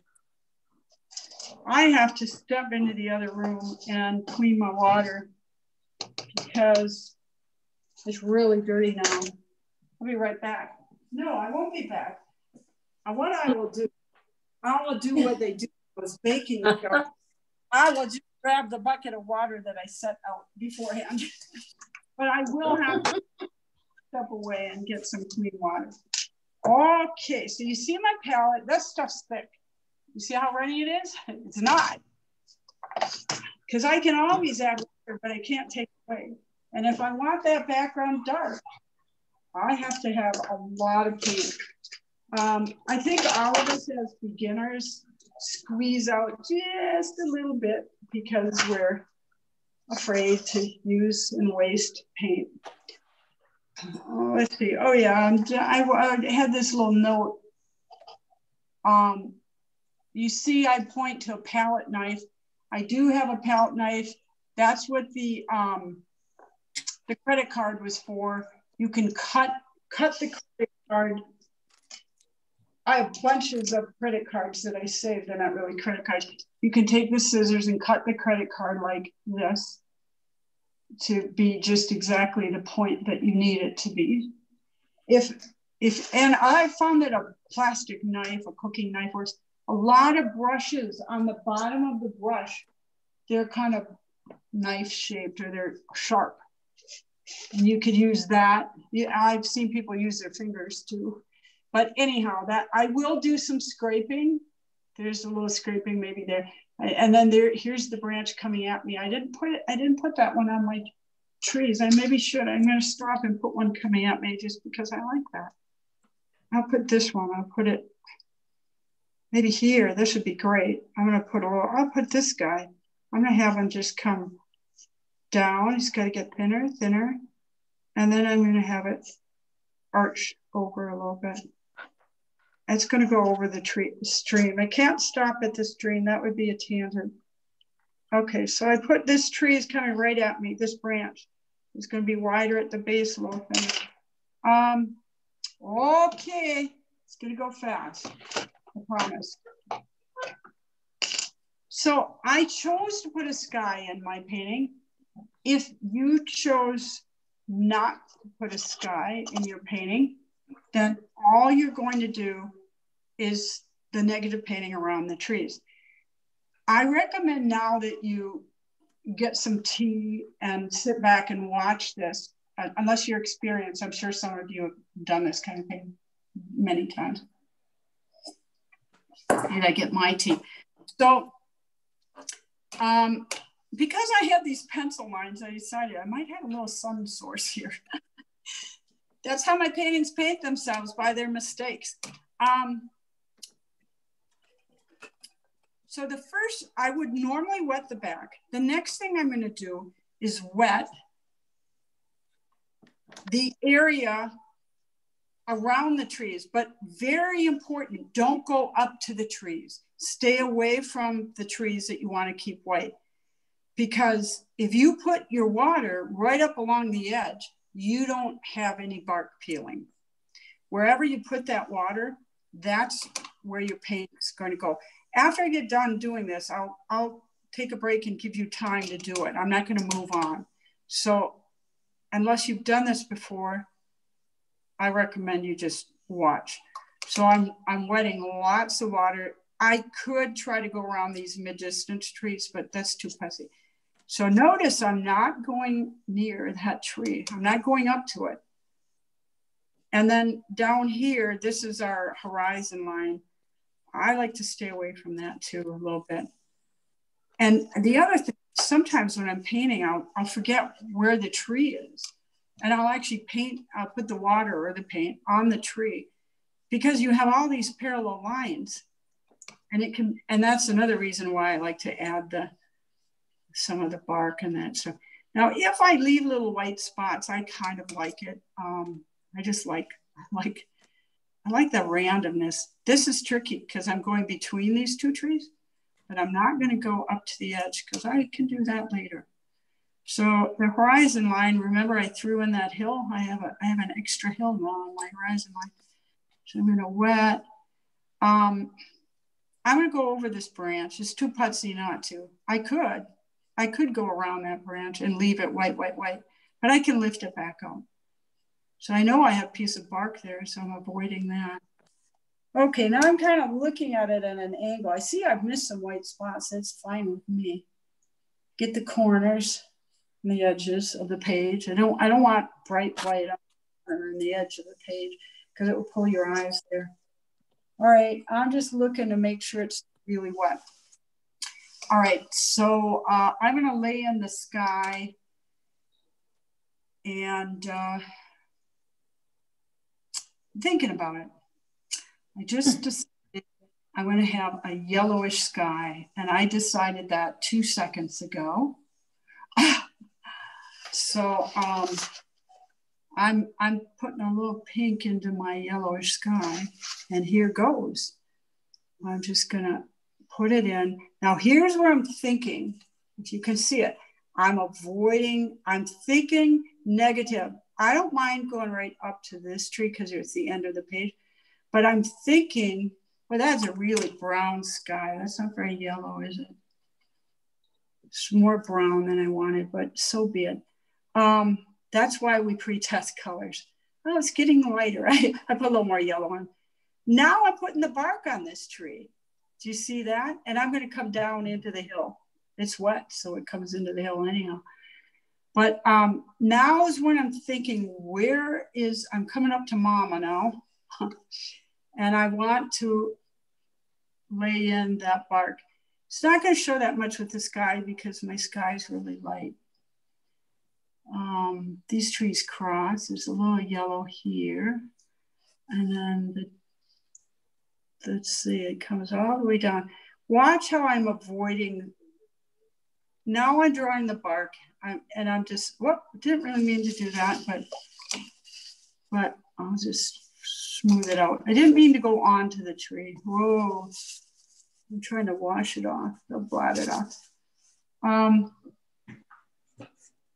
going across the sky now. I'm gonna come, now I'm looking at how, I can go around that. I'm looking at bark, I'm thinking of bark, right? Going negative. Now I could go off this page here. So there's my sky, right? Now you see the bark, it's like, it's there. Already got it there. Okay, now I'm gonna lay in much darker the distant trees.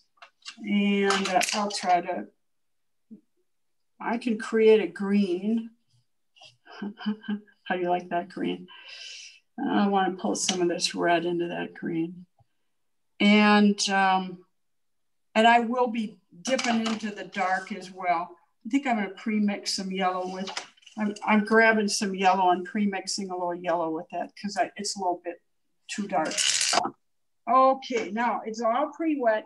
If you look at your picture now sideways and you can't see the shininess, then it's time to pre-wet. And there's an area where I see it drying out already. I'm not too worried that this brush happens to be dirty because I'm putting dark in here anyhow. So it's really important if you're going to have this flow, especially I've told you about how some of them are just super soft. That's because it was really wet.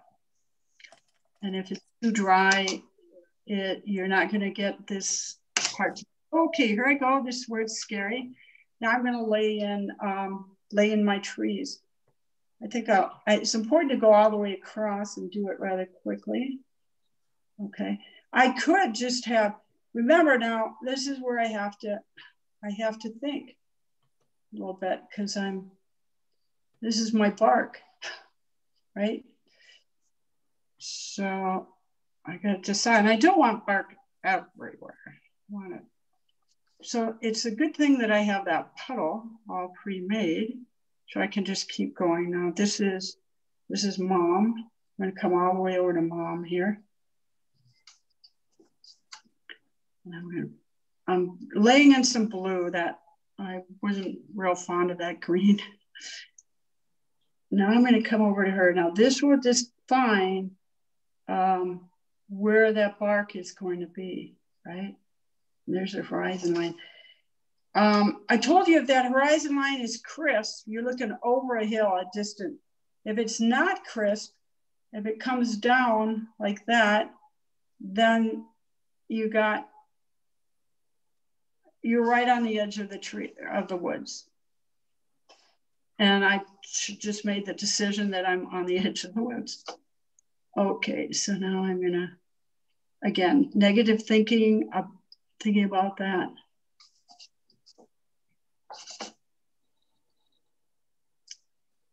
Look at that, I put that little piece of bark there. I can go around that branch, but I don't have to. I have to go over it though. Okay. Lots of color, it's gonna dry later. And this is supposedly my darkest dark. I think it's gonna be a dark mid-value. Whoa, I lost my hill, do you see that? I just painted over my hill. Lost the hill was gone. And that's the way. I'm just putting in some other colors here. Sorry. Oh dear, I missed a chat. I was watching so closely. Doreen asked, do you use tear and mend on the trees? Tear mender, misket. I almost never do. If I were teaching children, actually, I don't even then. What I would do is if I were teaching children. Now, if that edge was not wet, I would not get a soft edge up here. That's why it was one reason why it was so important. No, I like to create my bark this way. Woods are usually darker at the bottom, so I have this dark stuff mixed up, and I'm gonna lay it at the bottom more because that's where they tend to be darker. Now I could just leave it at this and I could let it run a bit. Sometimes I do. When I have the really soft, this is how I do it. I just put it in and see, I have a little drip happening here. I'll pick that up. I just put it in and I let it run and don't monkey with it. Now, you notice that it's really soft here, but not here. It's because it's too dry here. So I just put a clean, wet brush and I'm trying to tease it out a bit so it matches on both sides of the tree. It's pretty soft here, so I'm okay. Here it's not soft. I'm gonna just go across it with a wet brush a bit.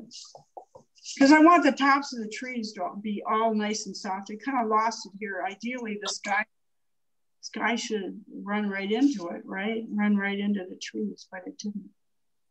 Didn't work that way. So I could stop here and just let it be. I could let it float around a little bit. I like to soften some of these edges, especially on the edge of the paper, because I don't want your eyes to go to the edge of the paper when this is all done. But also, whoops, just got some tea here. Do you paint with your tea and your coffee sometimes? Yeah. So, I dip my brush in my coffee cup. Yeah. All right. So too often.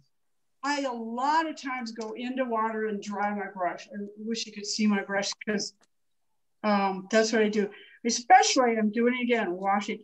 I especially like the idea that this background edge would be soft next to the birch tree because that will pop that birch tree forward because it'll be soft and blurry here, which will push.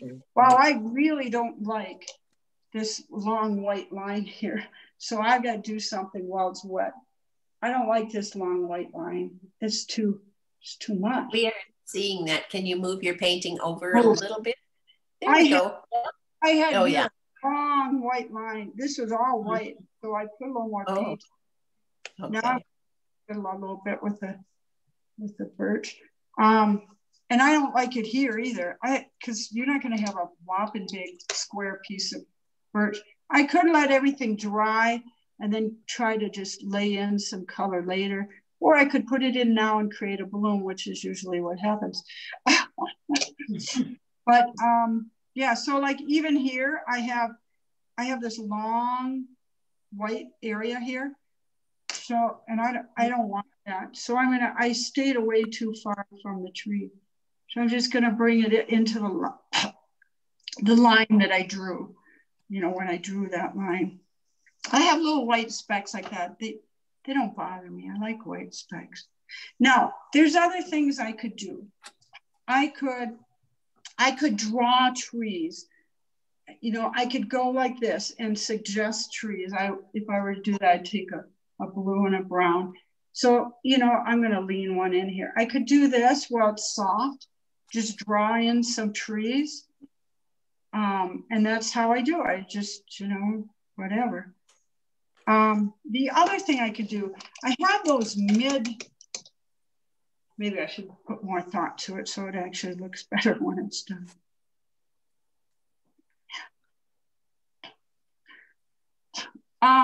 I have those mid-value trees, the ones are mid-distance trees. Just threw my paper towel out, trying to get more. So the mid-distance ones, I wet my brush, I pull the paint out. It has no paint, almost no water. Then I go on and I'm gonna lift this out. There's lots of ways of lifting, whether the paint is wet. Now I wanna take the paint off my brush and then go back at it. And it works fine if I pull that trunk down into the snow. And now, because it's wet, it'll kind of drip back in, but that's okay. I'll just come back at it. Or here's another tree that I had drawn. I'll take that out. Here's another mid-distance. I'll take that out. They look kind of straight. Here's one. And again, I'm going to give you lots of time after this, so because I know it takes a little thought. But some of you may decide you're not going to put these trees in. You might just say, no, I'm just going to do a nice soft. I can lift this branch out here a little bit. There was a branch there that you could try to lift that one out of the sky. Okay, what you're not seeing is I keep washing and drying my brush, because if my brush right now has either water or paint on it, it's gonna paint that brush. It did. It painted that branch. It painted that branch like green, and I'm trying to lift out. So I really have to go in with a clean brush. And you know, if you have a spot on your floor, I see. By the way, I see a bloom happening here. I don't know if you can see that yet. Maybe not. But I see a bloom here and one here. The water, maybe probably because I didn't wet the back of my paper, it's kind of puddling. and so be it. So we'll put a branch there, right? It's pretty though. It's a pretty bloom. Yeah, I just kind of go with it. So I can keep, if I want to get this whiter, I can keep trying to lift out. Lift out a branch. I love to put fallen trees in the background. So I'm going to put one here. I'm going to go here. It's going to go behind that tree. That might even come. And that'll soften. Chat, Doreen says it's a sunrise bloom. It really does appear to be. Oh yeah, it kind of does. That's right. That's right. Well, because that bark is also scraggly, you can get away with those things too. I think I'm done. And as I said, you don't have to lift out if you don't want to. You didn't have to put in these darker, that texture in there. I really like it when it has no texture at all. I'm going to put in another tree. Another thing I could do is create like distant birch. This is a lot busier than I really care to do it, but I'm going to do it for you just to show you what can be done. You can I'm not just putting in trees like that. It'll just have that more of a forest look, like it's really dense. I'm thinking about the direction too. Sometimes I get done with my paintings and everything leans the same way. I don't want that. And I remember I intentionally showed you that one that crossed, because they do that. And there's one that I just crisscrossed in the background there. And I could maybe crisscross one back here. I'm gonna crisscross something back there. It doesn't do much, but yeah, that's basically it. No, not everything turned out the way I wanted. But that's Pretty. That's the fascination of it. So now there's one more thing that I can show you now. And I should show you my little palette knife. It's and you can do it with a credit card. Maybe I should do it with a credit card to show you. A friend of mine gave me this about 25 years ago. She bought it in a garage sale. She's an oil painter. And she showed up at my house and said, hey, I know you're just starting to paint. She knew I did watercolor. She said, I got you some stuff. And this is one thing she got me, and I just love it because I use it all the time. But she didn't know how and why. You could. I'm gonna do the credit card, because those of you who don't have a palette knife are at a disadvantage. But some of your brushes, I have some. Oh, some of your brushes are shaped like this, and you can do. This is why they're shaped like this, so that you can scrape out. But if you don't have that and you got the credit card that I told you to get, and if you see me in person, I save these things in the mail. just so I can give them to my friends or use them myself. Okay, so I have this little credit card. There's two things I can do here. I could scratch out trees, but I'm going to do something else. I'm going to put a tree in here. And first I'm going to put a little water around it because I want it to smear. And then I'm going to dig straight into my paint, straight into the paint, not into my puddle. I got straight paint on here. Let's see if you can see it. You see it's right out of the tube. And I'm going to put this tree in this way. And I got a little bit of a gob here. And, you know, here we go. Does it need another little something? And now watch what happens where I pre-wet. Do you see it starting to move? Now I could tease it. It is all wet. It's just so thick that it's hardly moving, but I could tease it a little bit, get it to move a little bit. There we go. And you could, the next one, I'm gonna pick up a little bit of that cerulean blue. You don't want too much of this because it's very gimmicky, right? All this stuff is gimmicky, lifting, everything's a gimmick. Don't want too much of that going on, but a little bit. I'm going to do it here. I'm going to pre-wet a little bit just so that it'll smear when I do it. I'm just going to put this stub on, a little more blue. And I never quite know what I'm going to get mine. But that's enough. And now, this is why I pre-drew those lines. Horizon, I'm just above the horizon. So convex a little bit, maybe not. And you know, whatever.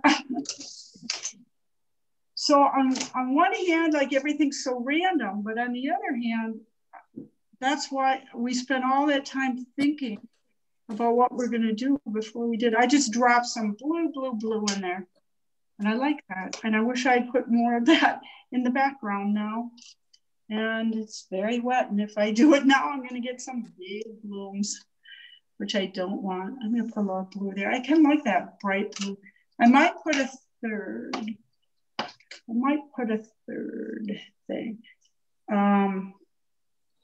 And this could have been done. And then I'm gonna have to dry with a hair dryer. Maybe I will do that one up on top. I'm gonna put some clean water, decide where I want this to go. One of the best classes I ever took, I don't know who taught me this, but I took a class, maybe Rosie, where we drew a bunch of shapes and then we start putting color in the shapes. And whenever something was light, like this is light, let's see, this is light, the sky is light, then we went darker on the other side of the line. And where this is dark, we kept things lighter. And all throughout the whole painting, we did that. And I think about that in everything that I do, every painting that I have, and especially on these birch. I'm gonna drag this one up a bit. I showed you, they weren't that prominent, but I showed you some vertical marks on a tree, and this is why, because you want to put some in. Now I'm going to drag this branch. Who knows? Yep, it's not really coming. I'll pick up a little more paint. That's okay. Maybe I'll just finish it. Good enough, or maybe not. All right. Little branches are dark. I can always paint that in. I don't have to get it all with the card. I can put paint to water, but I don't want to be too precise here. So I'm going to do more with the credit card and the marks after we put the shadowing on the tree. So that I just want to take advantage of the background being wet and doing that. And I'm not going to do it on this one because it's going off the page, and I just don't want that dark up here. I'm not real pleased with these being in a line like this, but I'll just put some other dark marks down here and we'll fix that. So I'm ready to dry mine. And as I said, normally I'd walk away and come back a day or more later, I think. You got it. So good. It's a learning process. Yeah, my picture is dry enough. I don't actually need to dry it. It's pretty much dried. Okay. Now, you guys ready for the next step? Let's watch the time. Yeah. Wow, it's almost 4 o'clock. Oh. Oh no. I think we took a good half hour or more for technical difficulties. Well, that's okay. We're learning. I'm just going to do one tree, and I can do the stream too very quickly. By the way, the part you just did is the hard part, if that makes you feel better. After that, it gets easier. So I decided that the sun is maybe sort of coming from back here somewhere. And the way I decided that was this pencil mark I couldn't remove. Sometimes that's how we make those decisions. So I'm going to kind of, it's still not a sunny day, but I'm going to have the sun coming from here. So I'm just going to shadow, the big tree, and then I'm going to do the river so you get it all, because you can always do the other trees. Yeah. The way I do that, also a little bit tricky, is I just run the water down the center of the tree, just like we did on the sides, really. At the top, I'll go all the way across the tree. Remember, wherever I put the water, the paint goes.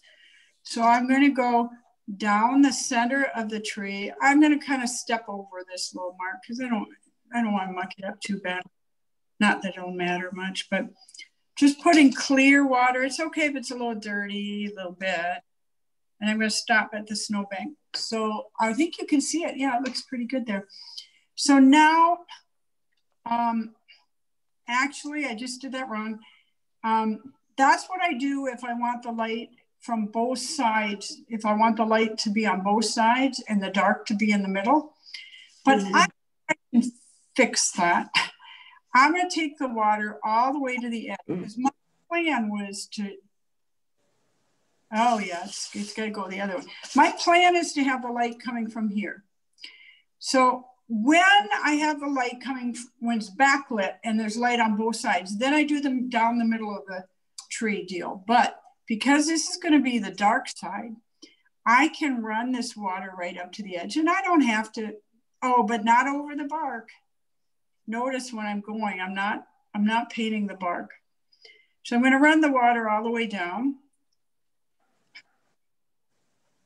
And once again, you want it good and wet. And really, it all goes a lot better if your painting was wet on the back side before you began, because then it will be much wetter. So I go all the way across the tree at the top, and I don't worry about crossing a bit on the bottom, just because anywhere where I leave white, your eyes are going to go. And I don't want white specks on the top edge up above here. They should all be in the center of the painting. So now I'm going to mix up my shadow color.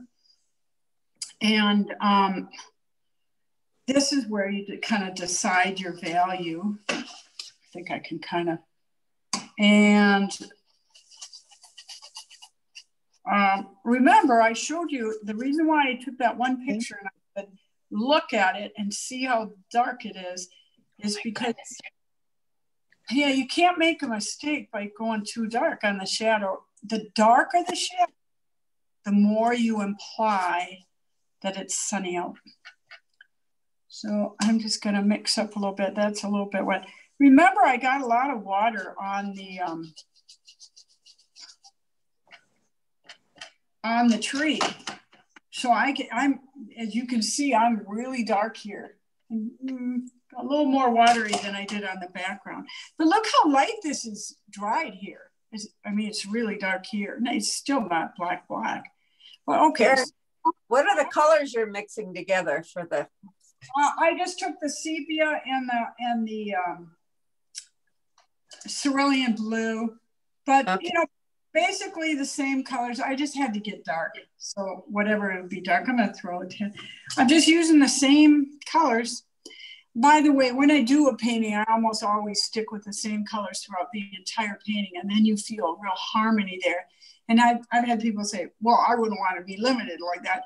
Well, I'm free. I can add another color in there if I want. But I use the example of, I had a daughter, Josie's gonna know exactly who I'm talking about. I had a daughter who liked to have everything just so. And when she was a tiny little girl, she wanted her barrettes to match her socks, matched her shirt, you know. And that's the concept I'm painting is, you know, I stuck a little blue here. I have blue mixed in here, and I'll have blue in the snow. If you're going to have harmony, you got to kind of move things. And if I have 10 or 15 colors in, you can do it. But for one thing, the more colors you have, the more you better know about color theory.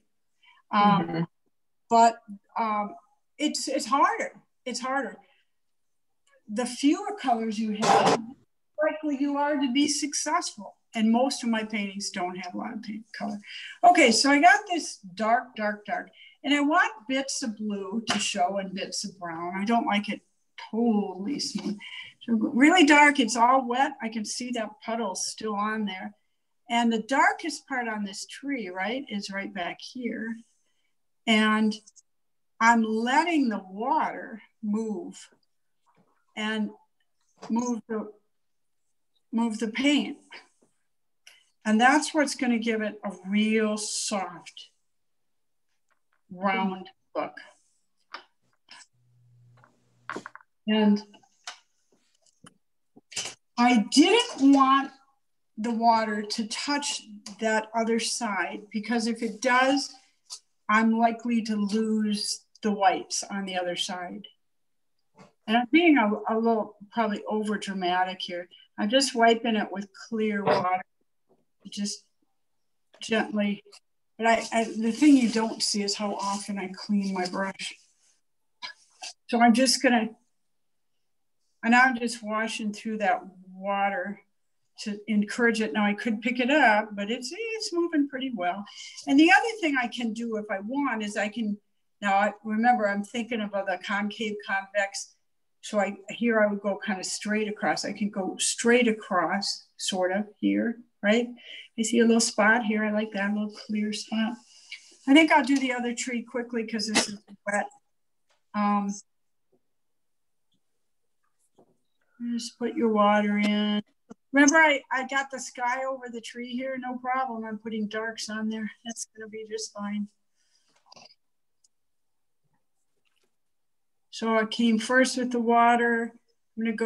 I'm just gonna leave a sliver of white on this one. I don't want too much white. It's a subordinate tree, as of course we all know women are. So. Get yourself in trouble. Yeah. What do you say? I think I'd get myself in trouble going the other way. If I said, oh yeah. Oh yeah, that's right. I did say it that way. Okay. So I just touch it. I could just kind of let it cross over. All you need is a gray. Any kind of gray will do. The more you touch it, the worse it's going to look. Just a warning. I'm not going to do the third tree now just because of time. But what I will do is put some nice little black dark marks in there, because birch have those kind of marks.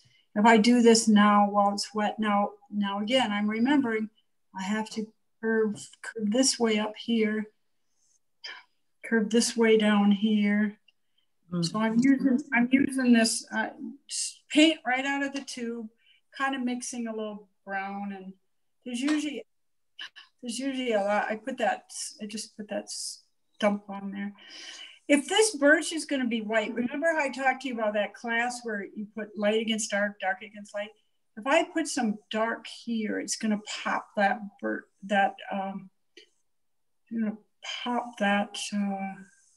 piece of bark off.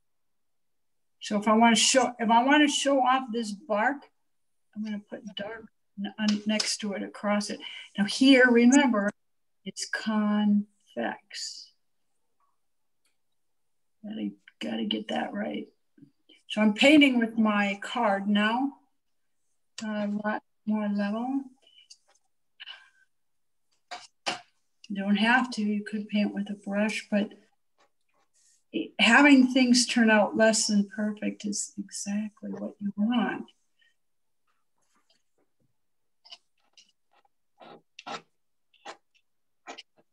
I'm doing some mostly vertical, some,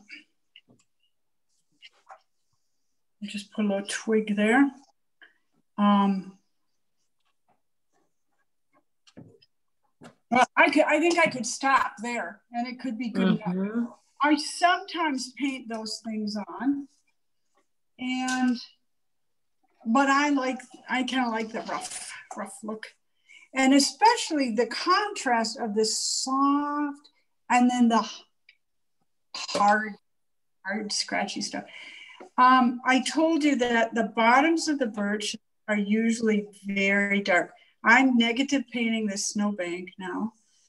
And if it's a hill, I'm going to bring the tree down a little bit like that.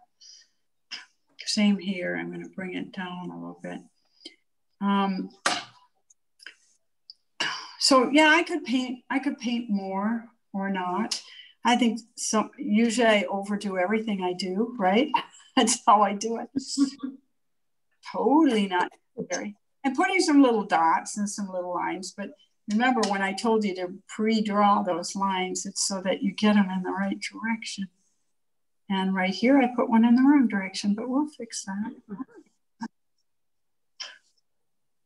I'm gonna go back to the credit card. I kind of like that it doesn't, let's see, down here I have to scoop.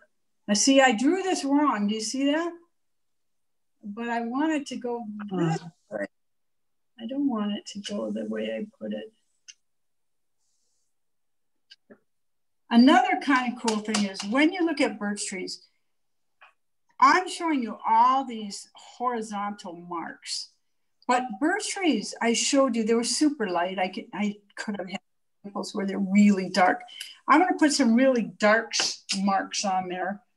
And remember the idea, dark against light. So if I put these dark marks here, I'm just going to drag and get a dry brush look. Do you see that?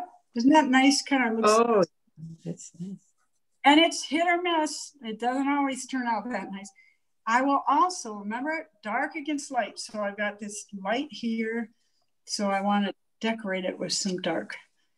I'm just painting with credit card now. I'm on a horizon, keep the line relatively straight. The sky is light. I don't want really a whole lot of contrast there because it's near the edge of the page, but I'm going to drag a little bit with this and just see what comes.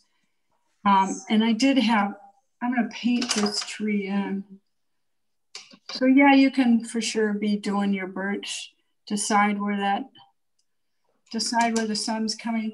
So I think the high stress part is that background. After you got that in. And then, oh, sorry. So if you're like right now, I don't have the snow in or anything. So do you just do that later? Yeah. With one of the last things I do. Yeah. Okay. And you're supposed to paint light to dark, right?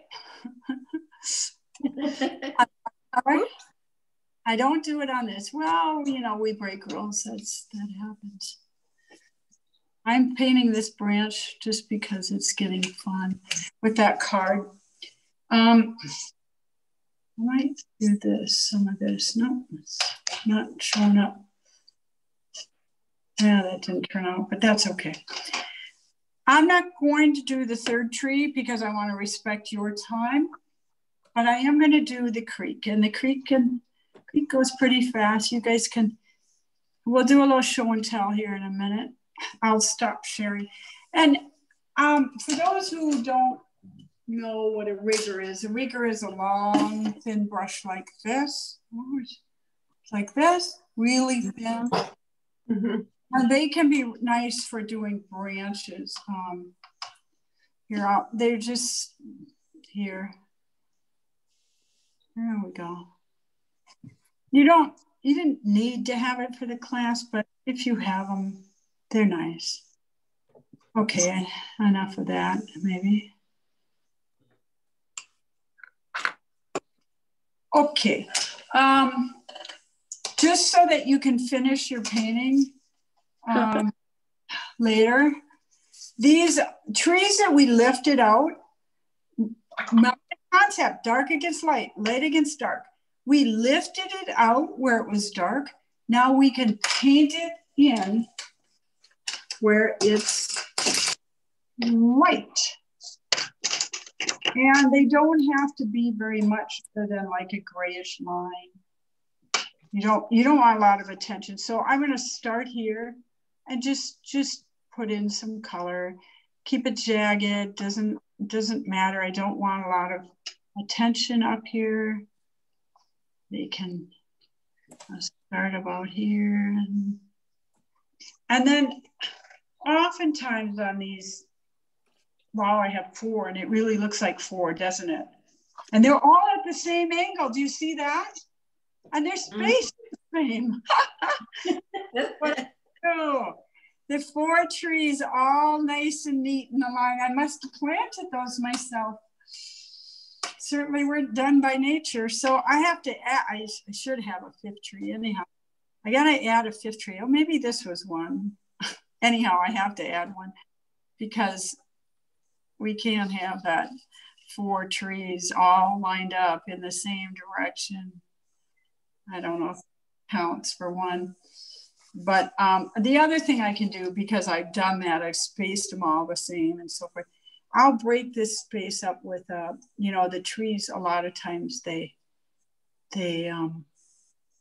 part and they have another section. I'm just going to blot it to get it a little bit rough. So when you get done, you can touch a little bit of detail on these trees. Very little, very, very little. Like that's too dark, so I'll just smear it. Just so that they kind of say birch. I sort of see a mark here, so I'll copy it. I sort of see one here. I could do the light against dark thing here. Maybe put a little branch here. Space them all exactly the same because that's what I always do naturally. So you could put a little bit on there, but you don't want it to compete with the ones in front, and they wouldn't be if you're looking at something off in the distance. It is going to be less detail and lighter. And the other thing is, I think, just if you think of how our eyes focus, they're not focusing on the ones in the back. I'm going to show you another trick because those 4 trees lined up looking perfectly the same width. I don't like the looks of that. So my trick would be if I could find my tape. And I don't see it. I might have to go to the workshop to get the tape. Maybe it went to the workshop. Yeah, I don't see my tape. I have to run to the workshop, but I'm going to show you. Are you ready to watch the river? Yes. Yes. Okay. You saw in the examples some just suggested, and you can do that. You don't have to do a lot. The river's done just exactly the way that, or very similarly to the tree.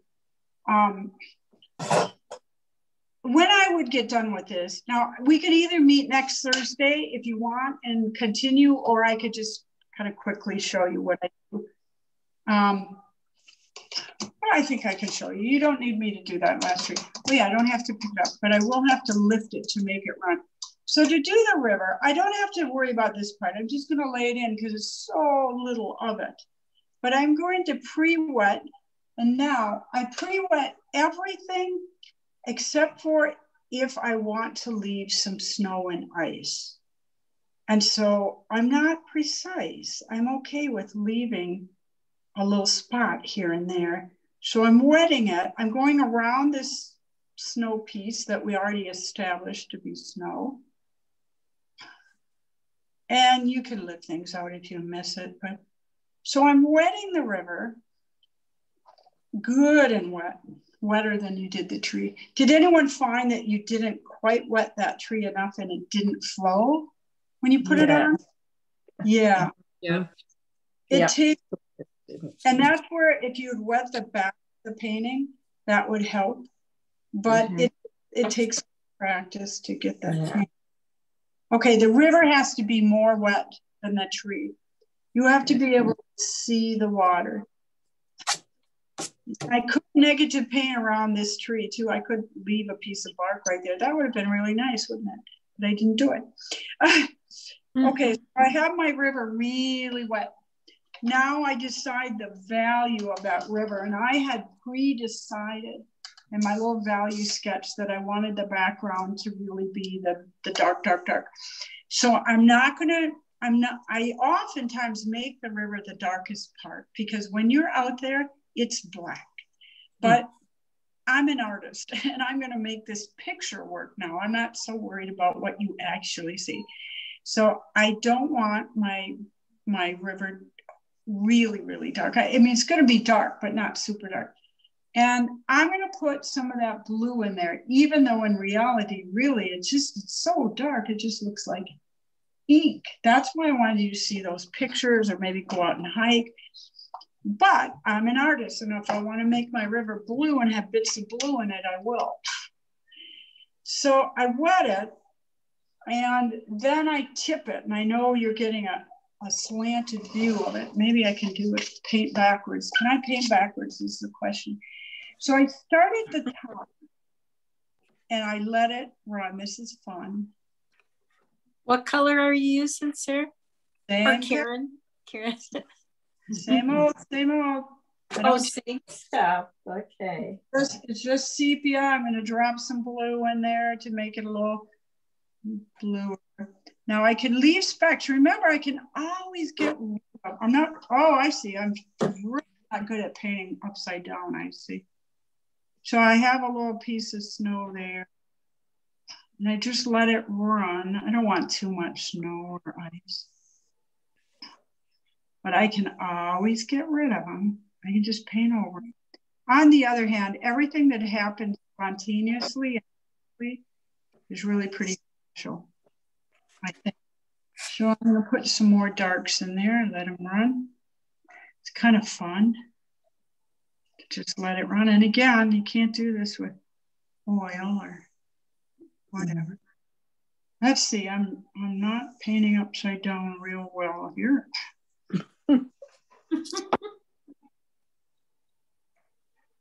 Totally didn't know what I was looking at. All right. So I could stop with that. I think I'm going to catch it with my paper towel just because it's going to get wet. I could stop with that. It's kind of a mid-value, kind of matches my trees. It's going to be lighter when it dries, right? I'll lay it down this way and then you can see it. I can, at this point, I can drop more in. If I wanted it darker, I could just drop in. It's just kind of flowing wet, especially if I drop it in wet, watery. But I really think that the less you do, the better at this point. You just have to trust it. You can, here I'm gonna let it, I'm just tipping it around, trying to get it to flow. You can lift. Now I'm looking at these as little pieces of ice, and yeah, there's too many pieces of ice there. I'm gonna get rid of some, but I can get rid of those anytime. The other thing I can do, I'm gonna suck up this water down here. I can't really see what you're doing now. Sorry, there's just water at the bottom here, and I was just here, just picking it up with a somewhat dry brush, picking the drips up so they don't run. Now, because I do have that heavy yellow sky, it's kind of the barrette concept. I've got that sky there. I'm gonna put some yellow in here so it's repeated, and it kind of looks like it's reflected into the river. Oh, yeah. And then lay it down here. I have to pick it up to make it flow. That's the thing. The less I do, the better, really. The more I do, the. Okay, so that's fun. I could lift out, and I look at other people's paintings a lot of times. They oftentimes will lift out. Here, I'll do it. You can lift out really easy. You could lift out ice now. You can lift out, like I can lift out here. Do you see this? Can you see? No, you can't see. No. This. Why is that? Because I don't have my picture up.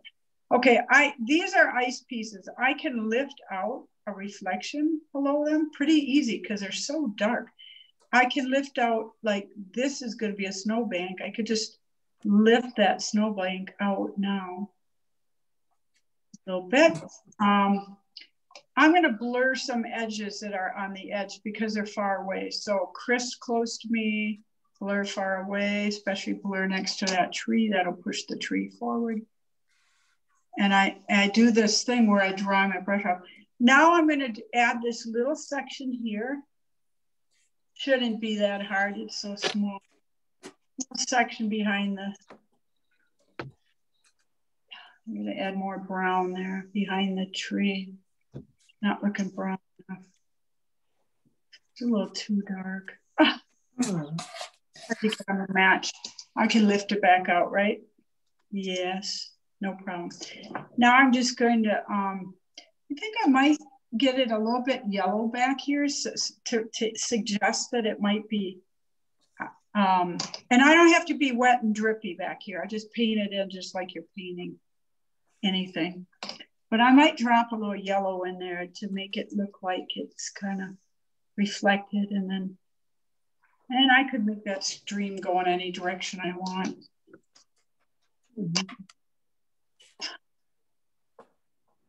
I kind of would like more yellow, but I know the more, the more I paint it, the more I'm going to get blooms. And I think the thing that's people go, oh, I love that stream, is the fact that it doesn't get, you have to not rework it. I think I'd be better off to put a glaze over it.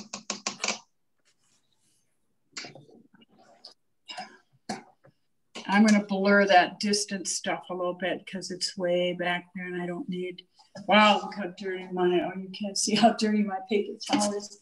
Time for knowing.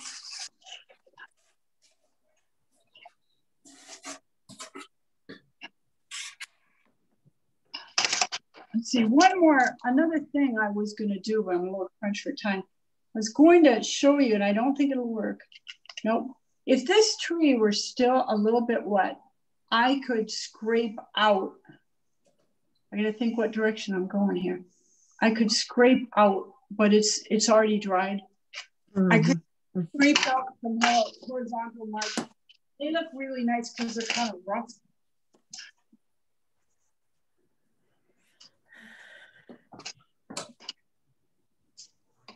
I can see I added this later and it really looks like it. I'll just soften it there. That was easy to fix.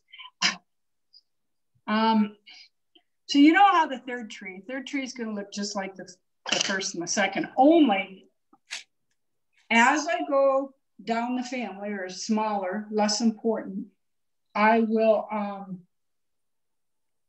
put less detail, less color, less value change, just keep it less important. I could, I'm going to try putting that shadow in, fewer whites on this, less white. Let's see, I got that. I'm going to put a big white by the river because of that concept of light against dark, dark against light. I'm going to put this in just so that maybe I'll get a chance to scrape.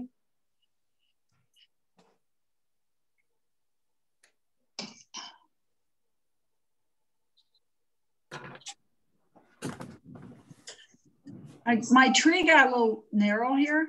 I can fix it now, right? I just put a big shadow in there. It'll be fixed.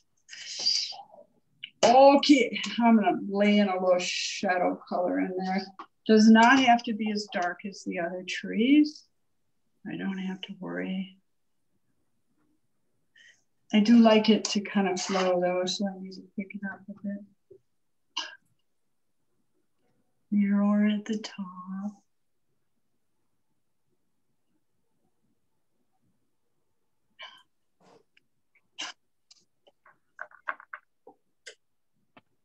Yep, everybody's happy. Darker where there's snow. I want the contrast against the snow.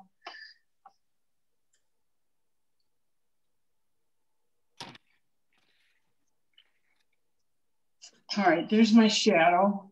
I don't think I have quite as much blue in it. I like it, it's rough. It's gonna be rough. Now, I'm gonna keep my whites more where I have the dark background.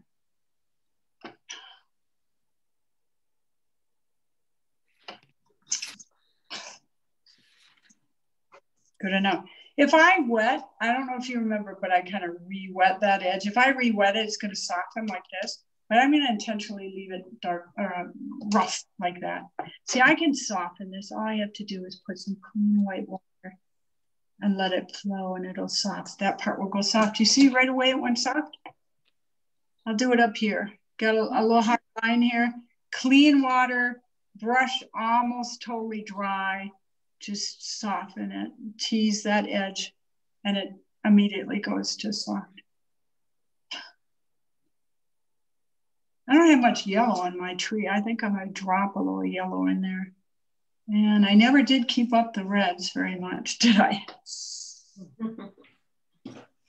So much for that idea. That was kind of a last minute thought and it didn't really follow through with it. Much to think about, yeah. Yep. Well, so then I have a painting with basically 3 colors again. Yellow sky. That's that, and I'm spilling all over my painting as I always do.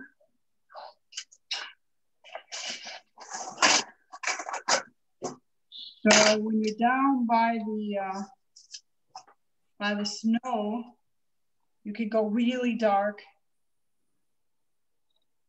because it just pops the snow.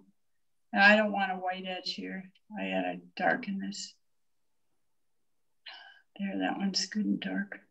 It's good.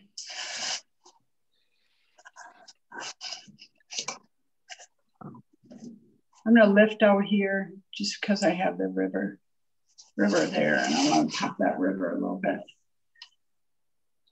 Dark against light, light against dark. Okay.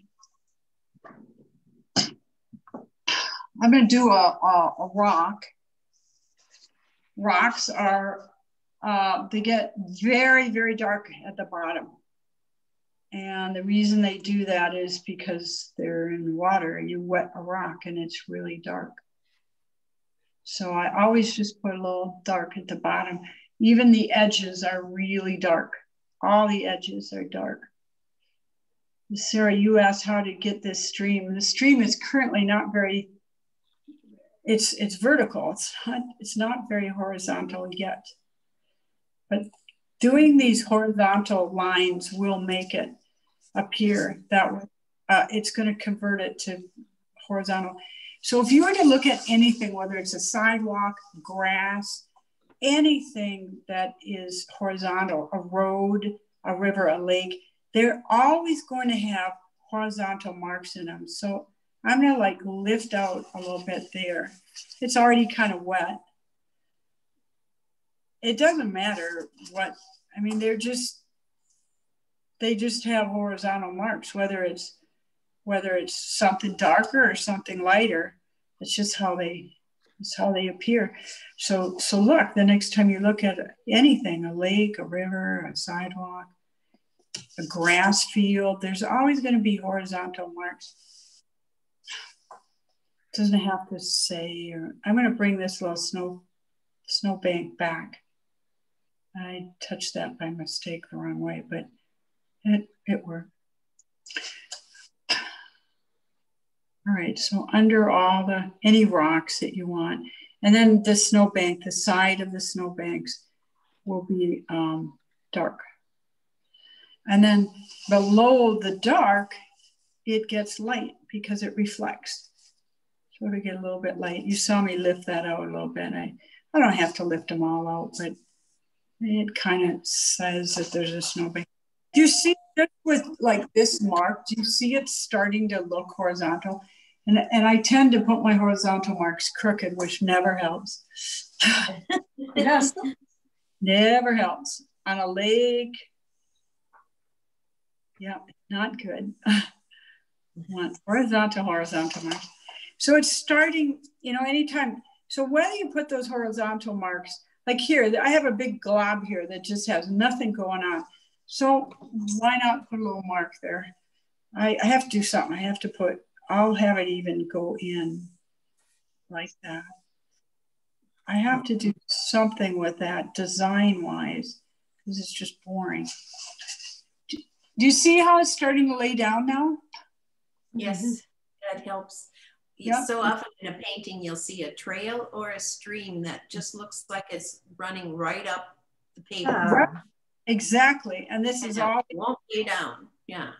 All they need to do is stick in some horizontal. It doesn't have to mean anything. Because like, even if you are looking at a grassy field, so on all these edges, it's super, kind of repeats what you've got going because it's wet rocks. It repeats what you got going on in the trees, the little dark marks. So you can have a stick coming out of the stream or grass. We haven't put grasses in, but this is how I paint.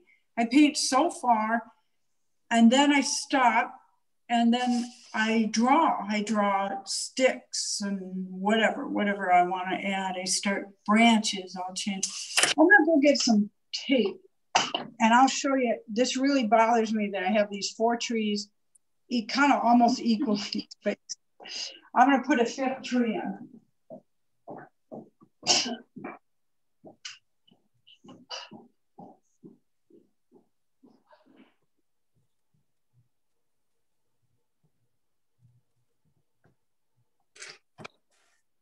That stream is really pretty. The colors separated it. I like the way that the big tree, the color separated, the shade separated into blue and brown. Oh, yeah.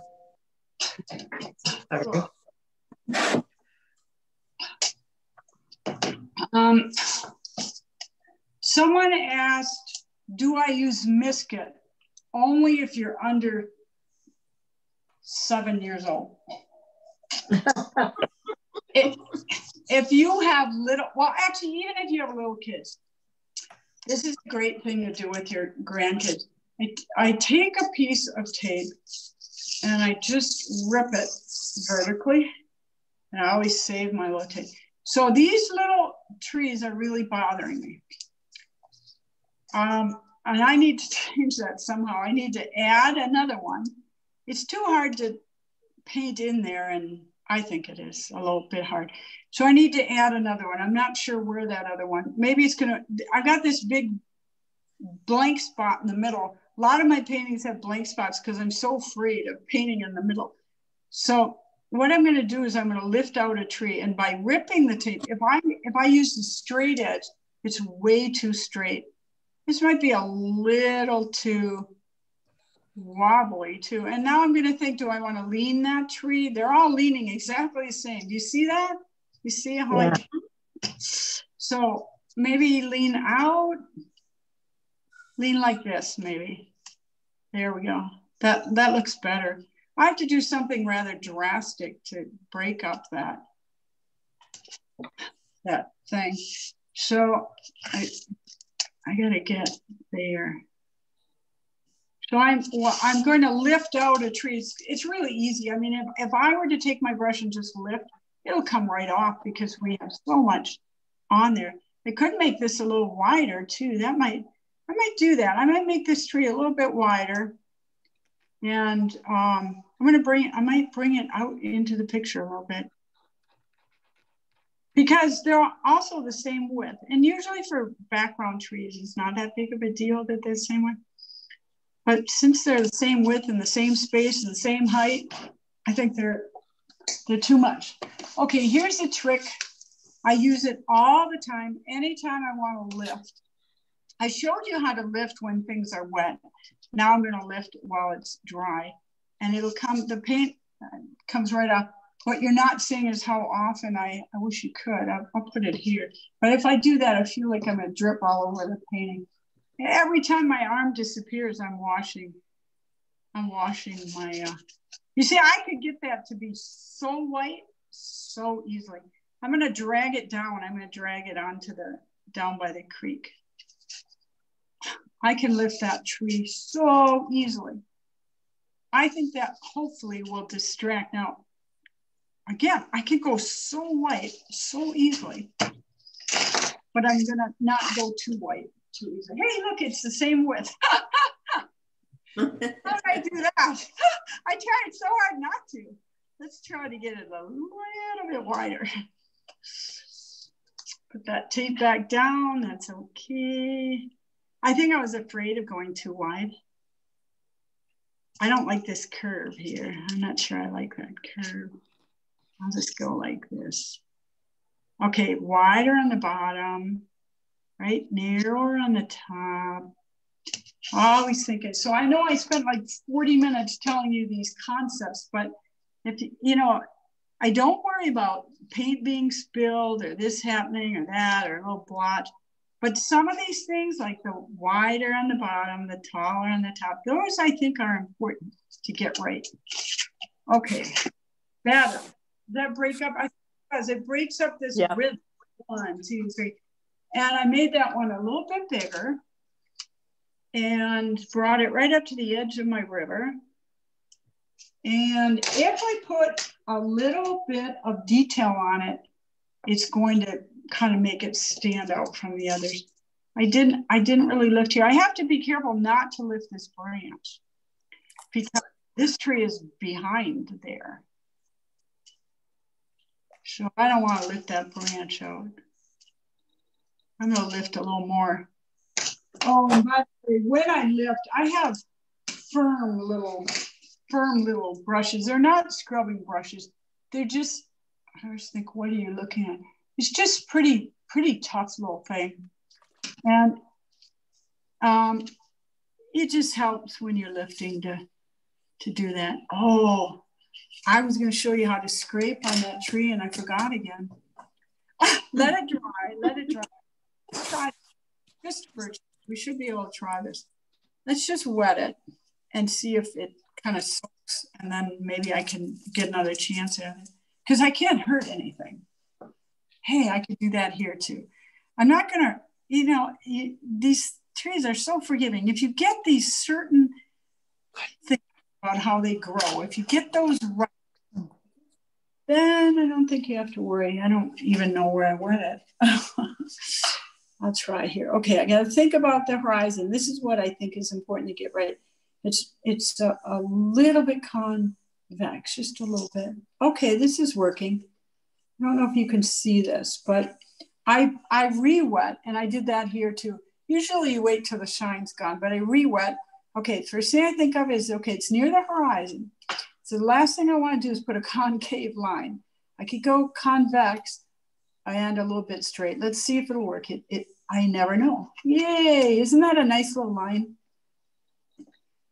So now we know. I've never tried to re-wet like that, but I'm gonna do it here. And the reason I've chosen here is because it's so light here, and this, you know, and then this is so dark. I just think doing it in a really dark place, I have a lot of paint to push. Again, gotta think convex. Ah, yeah, I never knew this worked. You know, mistakes are good, then you learn. So you can re-wet your paint, now I know, and scrape in. I don't know how the credit card, let's try it. Because I feel otherwise I put you at a disadvantage if you don't have a palette knife. Okay, I'm gonna scrape again. Horizon's here, so a little convex. Yeah, I'm happy. That works for me. And again, you don't want to do 15 of them on your painting because it's too gimmicky. But I am going to put one on this tree. I'll let it sit for a couple of minutes and then push it. I like those lines. Karen, how do you do moss? Like if you have that curlyish green moss, what do you, if you haven't used green in your picture, do you just use one of your colors or? Yeah, I thought about having a photo of that. In fact, I was walking the other day and I thought, oh, I didn't get a photo of that. And I thought, yeah, you're not going to get everything. I would just put green, you know, limey green, relative to the rest of the painting. I mean, my background's kind of green. So if I put limey green, I don't know if it would work that well. I think it would be better if I didn't have all this green in here.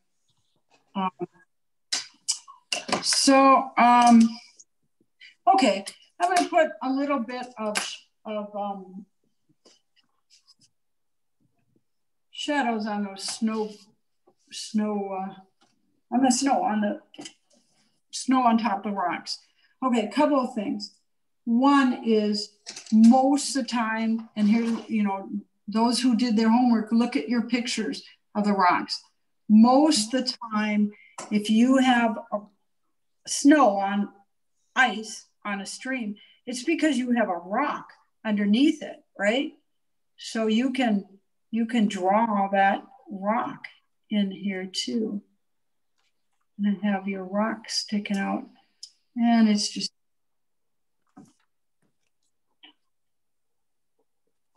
it's sometimes, maybe after today, after that 7 inches that we got, or I guess it got 11 inches up, and maybe they would have just mounds of paint or mounds of snow, but usually it's sitting on a rock. So for the shadows, I just think, okay, I chose to have a sun here. So I'm going to leave the front end of that. And I'm just going to shadow, you know, just this part is really important because remember the negative painting we did around the birch? I'm going to do negative painting around this white spot here. And I'm just going to let the sun kind of hit the edges here and just put my shadows down low. And the more uneven your shadows are, so again, the sun's on that side, so we have a shadow here. The more uneven your shadows are,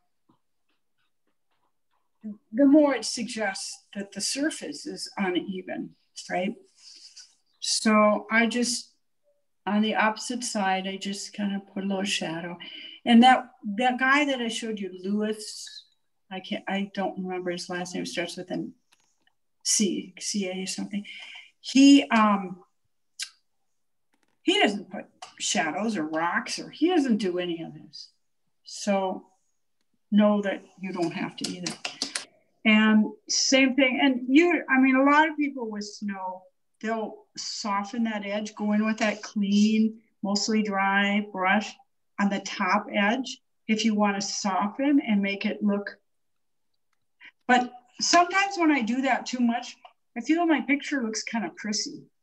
You know, so everything's so soft. It's like too much. This tree that I have here, I want to bring it down a little bit. Just bring a little brown. So dark against light, light against dark. I'm gonna lift off, let's see, the light side of this tree. So I could pick, there's a lot of picking I would do now. What color did you, Karen? Yeah. What color did you use on the snow on the rocks? I just used that cerulean blue, and I did put a little brown. You can see a little brown in there because okay. I don't want it like blue. You know, it's a lot too. So I'm putting a little detail on this guy because he's distracting rhythm that I had that was way too much the same. So it's just a nice distraction. So sometimes you blot, you put on, you blot off. Little rough texture in here is good. So I have kind of a dry brush here, and if you just put on some rough texture like this, again, everything I show you, like you don't want to overdo it. You don't want it all over the paint. But a lot of times I'll take a place like this, that's nothing's going on from here to here. And I think, okay, that's a good place to put this little detail because there's nothing going on there. So I would add more branches. I struggle with painting the snow. So at this point, I kind of decide, sometimes I like to leave a sliver of light in here. When you look at your photos or you look at, you know, you're out hiking, those patterns can be just about anywhere, kind of. It depends where the tree line is and where the hills are and how level things are. I'm just mixing up some of that blue and it's a tad on the dirty side. And one thing I know is I usually will darken the corners like this of my painting. And I'm not sure I know that much about the whole shadow thing. I mean, snowbanks, but one thing I do know is I like to darken the corners because I don't want your eyes going off in those corners. So that's a given. I know the sun is coming from here, so I know that the back end of this drift, and I'm gonna bring this drift down like this. I know that the back end of this drift is pretty dark, and maybe the light catches the edge a little bit. I'll show you what I mean when I say softening. So my brushes, again, I do that again, dip it in clean, dry it off. So it's super clean water. And then I wipe along the edge. And I did this everywhere. I did it on the birch. It's not wet enough. I wipe the edge. I'm not really going into the paint much, leaving water all the way to here. So that edge is softened. I mean, it'll come into the water. If it doesn't, I can tease it a little bit or touch in a little more and it'll kind of soften. If it's wet, and again, if the back of the picture was wet, it would be easier to do. The other thing I do now at this point, I might add some snow going up the edge of a tree because it does. And if I happen to have left some white on the edge like that, I can get away with that. So I just kind of decide where the banks are. I'm gonna make a decision here that I often do this, that the river has a little ice on it coming kind of this way. So I'm making horizontal marks. And then I'm gonna have it like, so it's kind of flat here. I'm gonna go on this side, just some flat marks. But then I have it sort of going up the hill a little bit. Oh, here, we'll put some shadow on here. And again, I'm gonna soften that edge again. Hopefully I'll do better. I got more water on my brush. So, and I as I said, I don't really like to soften too much, but you see how soft that got? So it kind of looks more like snow. And this pile of snow, I'm just kind of doing dirty blue. I don't want it to look like it just came right off out of the tube. I'm gonna soften that edge again. Same thing, clean water. Bring it down. So I have all this white in the snow. It's okay. It's okay to have some light here and there. I don't want it totally white. I'm gonna take a section of it and turn it dark. I decided, doesn't matter, because as I said, when you look at your photos and stuff, you'll see that there can be a ribbon of light in the background. I'm gonna darken below the trees here. I have to stop from my trees. I'm gonna darken this as if maybe the trees have shadowed it. I don't know what this, oh, that's the river. I was gonna say, I have no idea what that dark line is.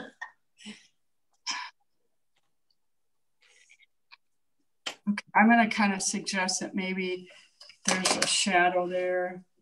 And now I'm gonna soften that edge a little bit. So I don't really want a raggedy shadowed edge. although it's the tops of the trees, right? That was pretty arbitrary. Could have been anywhere.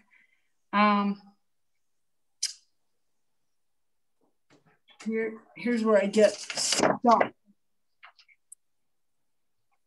I'm going to create a little bit of a hill here, and you'll see how I do it, just like that. Let's see, this.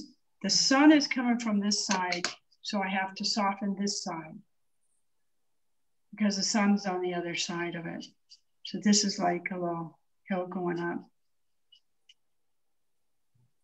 And as I go away, that same hill, I'm going to drop in more color.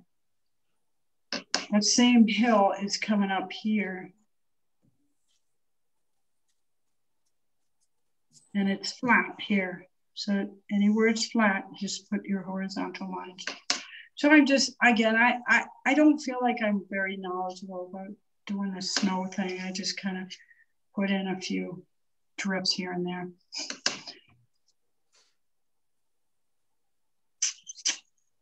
But I do know this, that if I want this to go uphill, that I can bring it up at an angle like this, and it will appear to be a hill. And then I'm just going to soften this back end of that little snowdrift. The implication is that there's a bit of a hill. I'm going to hear that there's like a hill and it goes down to the river. So at the river, I'm keeping everything horizontal because it's flat. Coming down to the hill, I can, like off this tree, I'll put another, like, bring it down like this. So it looks like the tree is maybe a little higher than, I don't know that I need to put a lot more than that in there. I have this huge white spot here. I need to do something with that. I think what I'll do, I'm going to have like horizontal area here. I need a little darker than that, I think. Just going to put a little horizontal area here. And then I'm going to bring it up.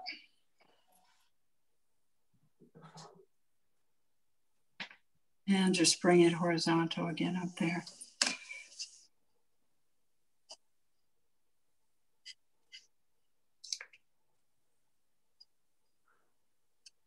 And horizontal. Oh, bless you. And I got this side looking pretty boring. So I'm just going to take this, it's white here, so it's a great place to go darker, right? It's dark against the time. All right, just implies, I think, that there's not a lot of thought put into snow. I need to study snow like I've studied birch. I certainly have the opportunity to do that. So I would come back and pick a little bit on those trees, probably do it until people say I've done too much now, Karen. I see I had planned on a little thing here. You know, I have a little tree branch that comes down here, but those can be added. You don't have to do all that right away. Yeah. You can pull away and then decide, oh, this is too boring. I need to do something.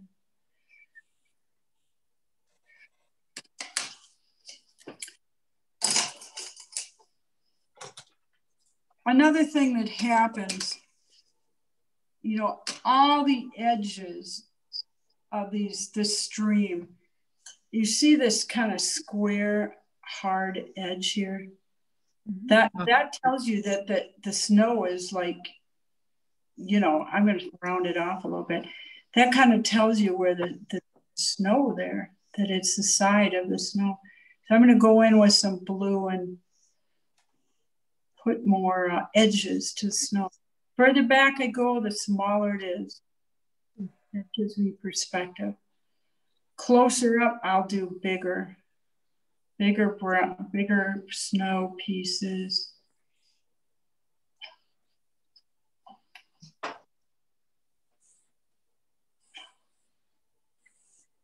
You could only do that on the horizontal surfaces.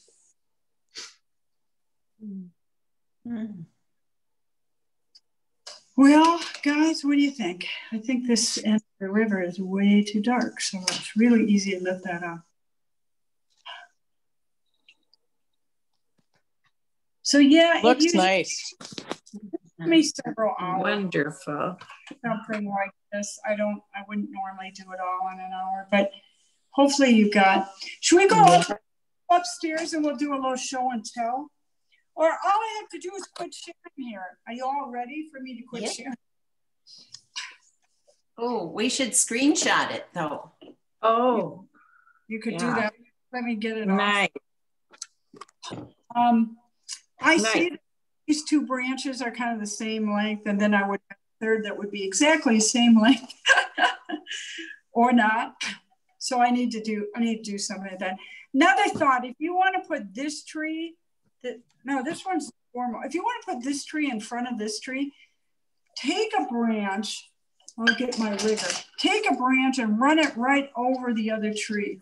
Sometimes that's hard to do, but it gives you, again, perspective. You get that perspective when you do that. I'm just trying to get my little rigger loaded. So I have to think of direction. I want to go over this tree, and I don't want this angle exactly. So I think I'll take it up. I think I'll take it up and then bring it down. Okay, what this branch does is it pushes Mama behind Dad. Oh, yeah. And yeah. It's important to do that, to take, whatever your painting is. Oh, look, it's the same angle. Isn't that? So I'm going to uncurl it towards me. And remember the ones I showed you where they come right at you? Mm-hmm. And of course it stops right here because that's where the birch stops, right? Oh. Yep, got to do that. That's just kind of dragging my rigger on that. But it does bother me that it stops right here. What I can do is I could even draw it right over this branch because that just pushes that tree back. So, and I'll soften. It's a little too hard here. I'm just going to add water and let it run. It's so nice doing birch. You really don't have to worry too much once you understand some of the. So, yeah, I see I have that branch here. I'll darken. This is the fun part, isn't it? Just adding these little things, but think dark against light. So I have this light snow, this light spot. It's my perfect chance to go dark here. In fact, I don't like painting with the rigger. It's too skinny for me. In fact, because I got this light snow, it's like a chance for me to put some dark, whoops, I'm getting into the stream now, to put some dark on the tree. So everywhere like that something's light, put something dark. And if something's dark, put something light. And you'll do that and your picture will just kind of sparkle and play against itself in a way. And I intentionally left this dark for that reason. I'm going to lift here a little bit to bring this part of the tree forward. Now that I've learned that I can wet this, I'm going to do it again and scratch out. I'm going to use my knife because I have more control with the credit card works. Oh, I forgot. This little tree that I lifted out with the tape, I have to paint the top of it in somehow, some way. It has to go somewhere. I don't know where. Where is it going? Is it going to cross these, or is it going to straighten itself out? Who knows? Let's see. Let's just watch it grow. Crossed at the top. What do you know? Yeah, that looks better. Yeah, it does. You guys will forever see the rhythm of those trees that, I mean, if you ever see painting, it's like, yeah, there she is doing those trees. And I can pull this one ahead of the others by just shading it a little bit or putting a little detail on there. Put a branch, I could do that. Could put a branch. So if the dark side is over here, I could just lay some paint in there and let it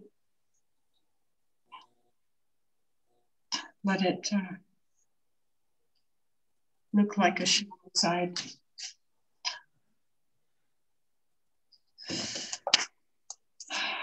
Sorry guys, I went way over. Wow. Thank you, Karen. That last hour went like boom. That's the fun part. Yeah, it is. And there's more, you know, I dealt with the bottoms of these trees. I'll put a little bit of a snowbank in here. The other thing I might do, I'll just take a pencil.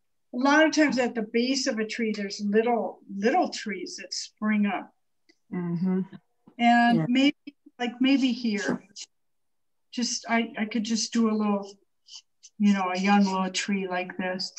And it'll be dark because they're not white. And then I could, you know what I can do is I could take that snowbank and bring it. And usually it's more than one. I mean, usually it's a whole bunch. And of course, grasses and twigs and that too. And this is where I stop and I go upstairs and I might put more rocks in here. Like I might decide that there's a big rock here and put some dark in here. No, and grasses. I'm kind of pretending like this is ice here coming over. If it's ice, I'll have to just paint it, right? This is ice. This just became ice. This too, it's just flat ice. It's not as white as the tops of the snowbank. So then if this is ice, I'll paint with my finger a little bit. I could have a big rock coming up here, right? And it comes right down here and it's really dark. And so it goes. And look at that, they're the exact same shape. Funny. That's funny. Funny how that happens. Another one here. A little dark here, a little dark here. I got through there. That's better. I got 3 rocks. And then from the rocks, we could do, you know, little twigs or something coming out of there. And you put those here and there. But if you just set it aside and come back, they'll just grow all by themselves. You don't have to fuss too much. Here, I'm going to use my rigger. I guess I'm not that accomplished with the rigger. I only use it when I need it. I'd rather just take a little and get that in. So paint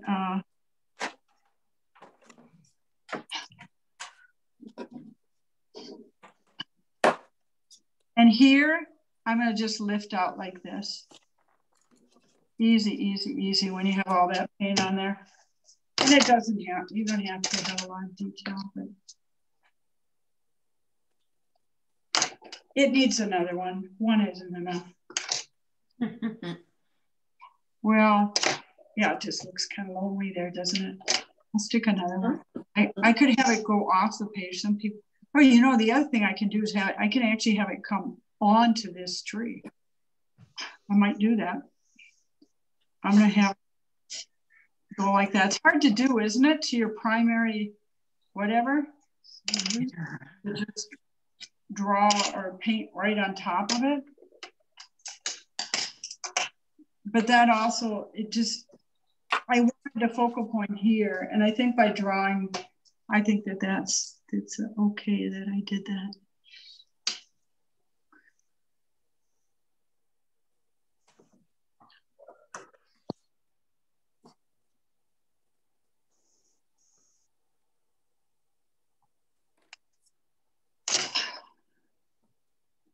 And then, what's the name of the guy we took a class from up north? He said, leave room for your signature. Figure out. Sterling Edwards. Sterling Edwards. There you go. Thanks. Yeah. Yep. He he figures out at the very beginning of a painting where that signature is going to go, and there it goes. So I'm laying in a little rock here. I'm going to put this rock over this rock, just dark. I usually will mix some other color in there. I don't want it like, most of this painting has been done with 2 colors, right? A little bit of yellow, but almost all of it was done with just the sepia and cerulean. And now I got to put a little shadow on here. And if this shadow is not even, that's good, because it just suggests that the snow is kind of back and forth. I'm gonna smooth some of that. I don't have to. It's just a rock. It doesn't have to be perfect in any way. Yeah, I'm gonna put this little bit of shadow there. These rocks that I just added, I gotta cover this. Bill Wise would be upset about that. You see, pick up these freebie things after the event, if they have the date in them. And then and just because of Bill, I put this tape on this morning because I was afraid he'd be here. He doesn't do birch trees, so I wouldn't be interested. Anyhow, he tells me at least put some, and don't be afraid to put some pretty dark colors on your snow shadows, because they are.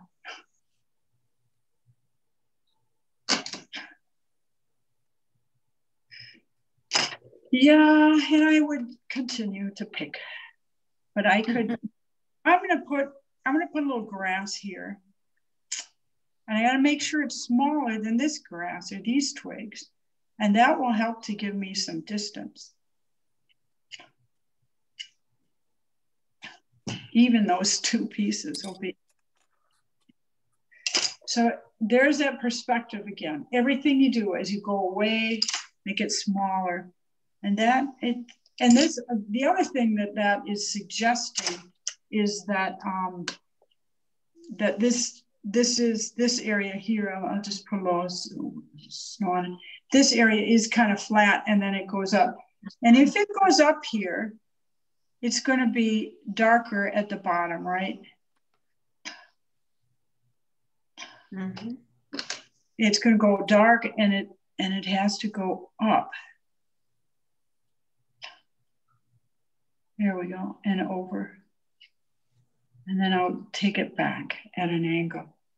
So you start to, and if I put a little brown in there, it suggests that maybe there's a rock or grass or something going on there, which again tells you it's the edge of the creek, because the creek itself wouldn't have quite as much. It bothers me that edge is quite as sharp as it is, because it wouldn't be. And so I play, and I do kind of let the painting speak to me. I'll like almost see a rock somewhere, or see a shadow or snow or something. So these little specks that I left, I can still wipe them out if I want to, but so far I'm happy with them. They don't bother me too much. I think I'm gonna put a rock here, some dark brown. Break that up a little bit. Again, Sarah asked, how do you get things horizontal? As long as you're going horizontally with your brush, you will create what looks like horizontal surfaces. I'm just bringing this line this way. I don't know what it is. It's just dirt or rocks or something in the river. And so I pick and pick.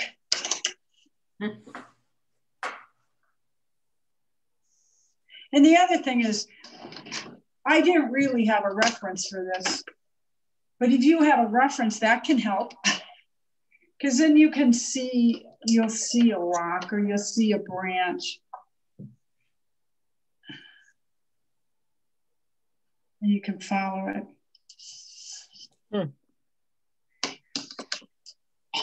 How do you like this square piece here?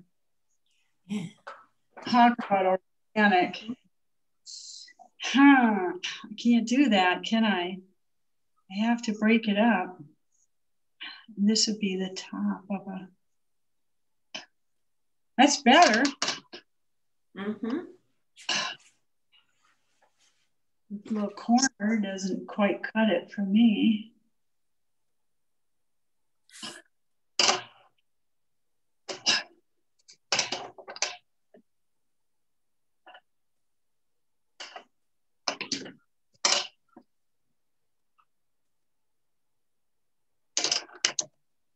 Is there anything else that I haven't shown? Here, look at this nice big bleed I have here. I actually kind of like that on the corner. I don't know why, but I do. I kind of see, I have the top of this rock here, and I see this little hill mound. So I'm gonna, remember what I told you about white against dark, white against dark. I'm gonna work with that bleed, and I'm gonna put in, I love it when my painting tells me what to do. I'm gonna put in some dark behind here and pop that top of that rock and just bring in the blue and bring this back so that it goes up. There. And oh yeah, a little brown there because there could be some dirt. I could put grasses now there or something. I don't like the way this ended like it ended. Not quite sure what to do with that ending. oh. I told you I added these little trees. I'm gonna same snow mound. I like that. I like that little bleedy thing. I don't know what it is, or what it says it is. I just like it when the painting does its own thing.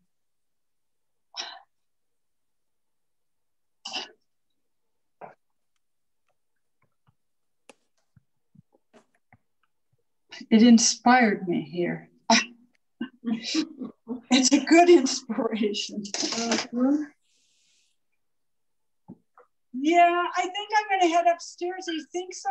Is this enough? And I'll go up and maybe you guys, if you have time, you could kind of show your paintings. I'll unshare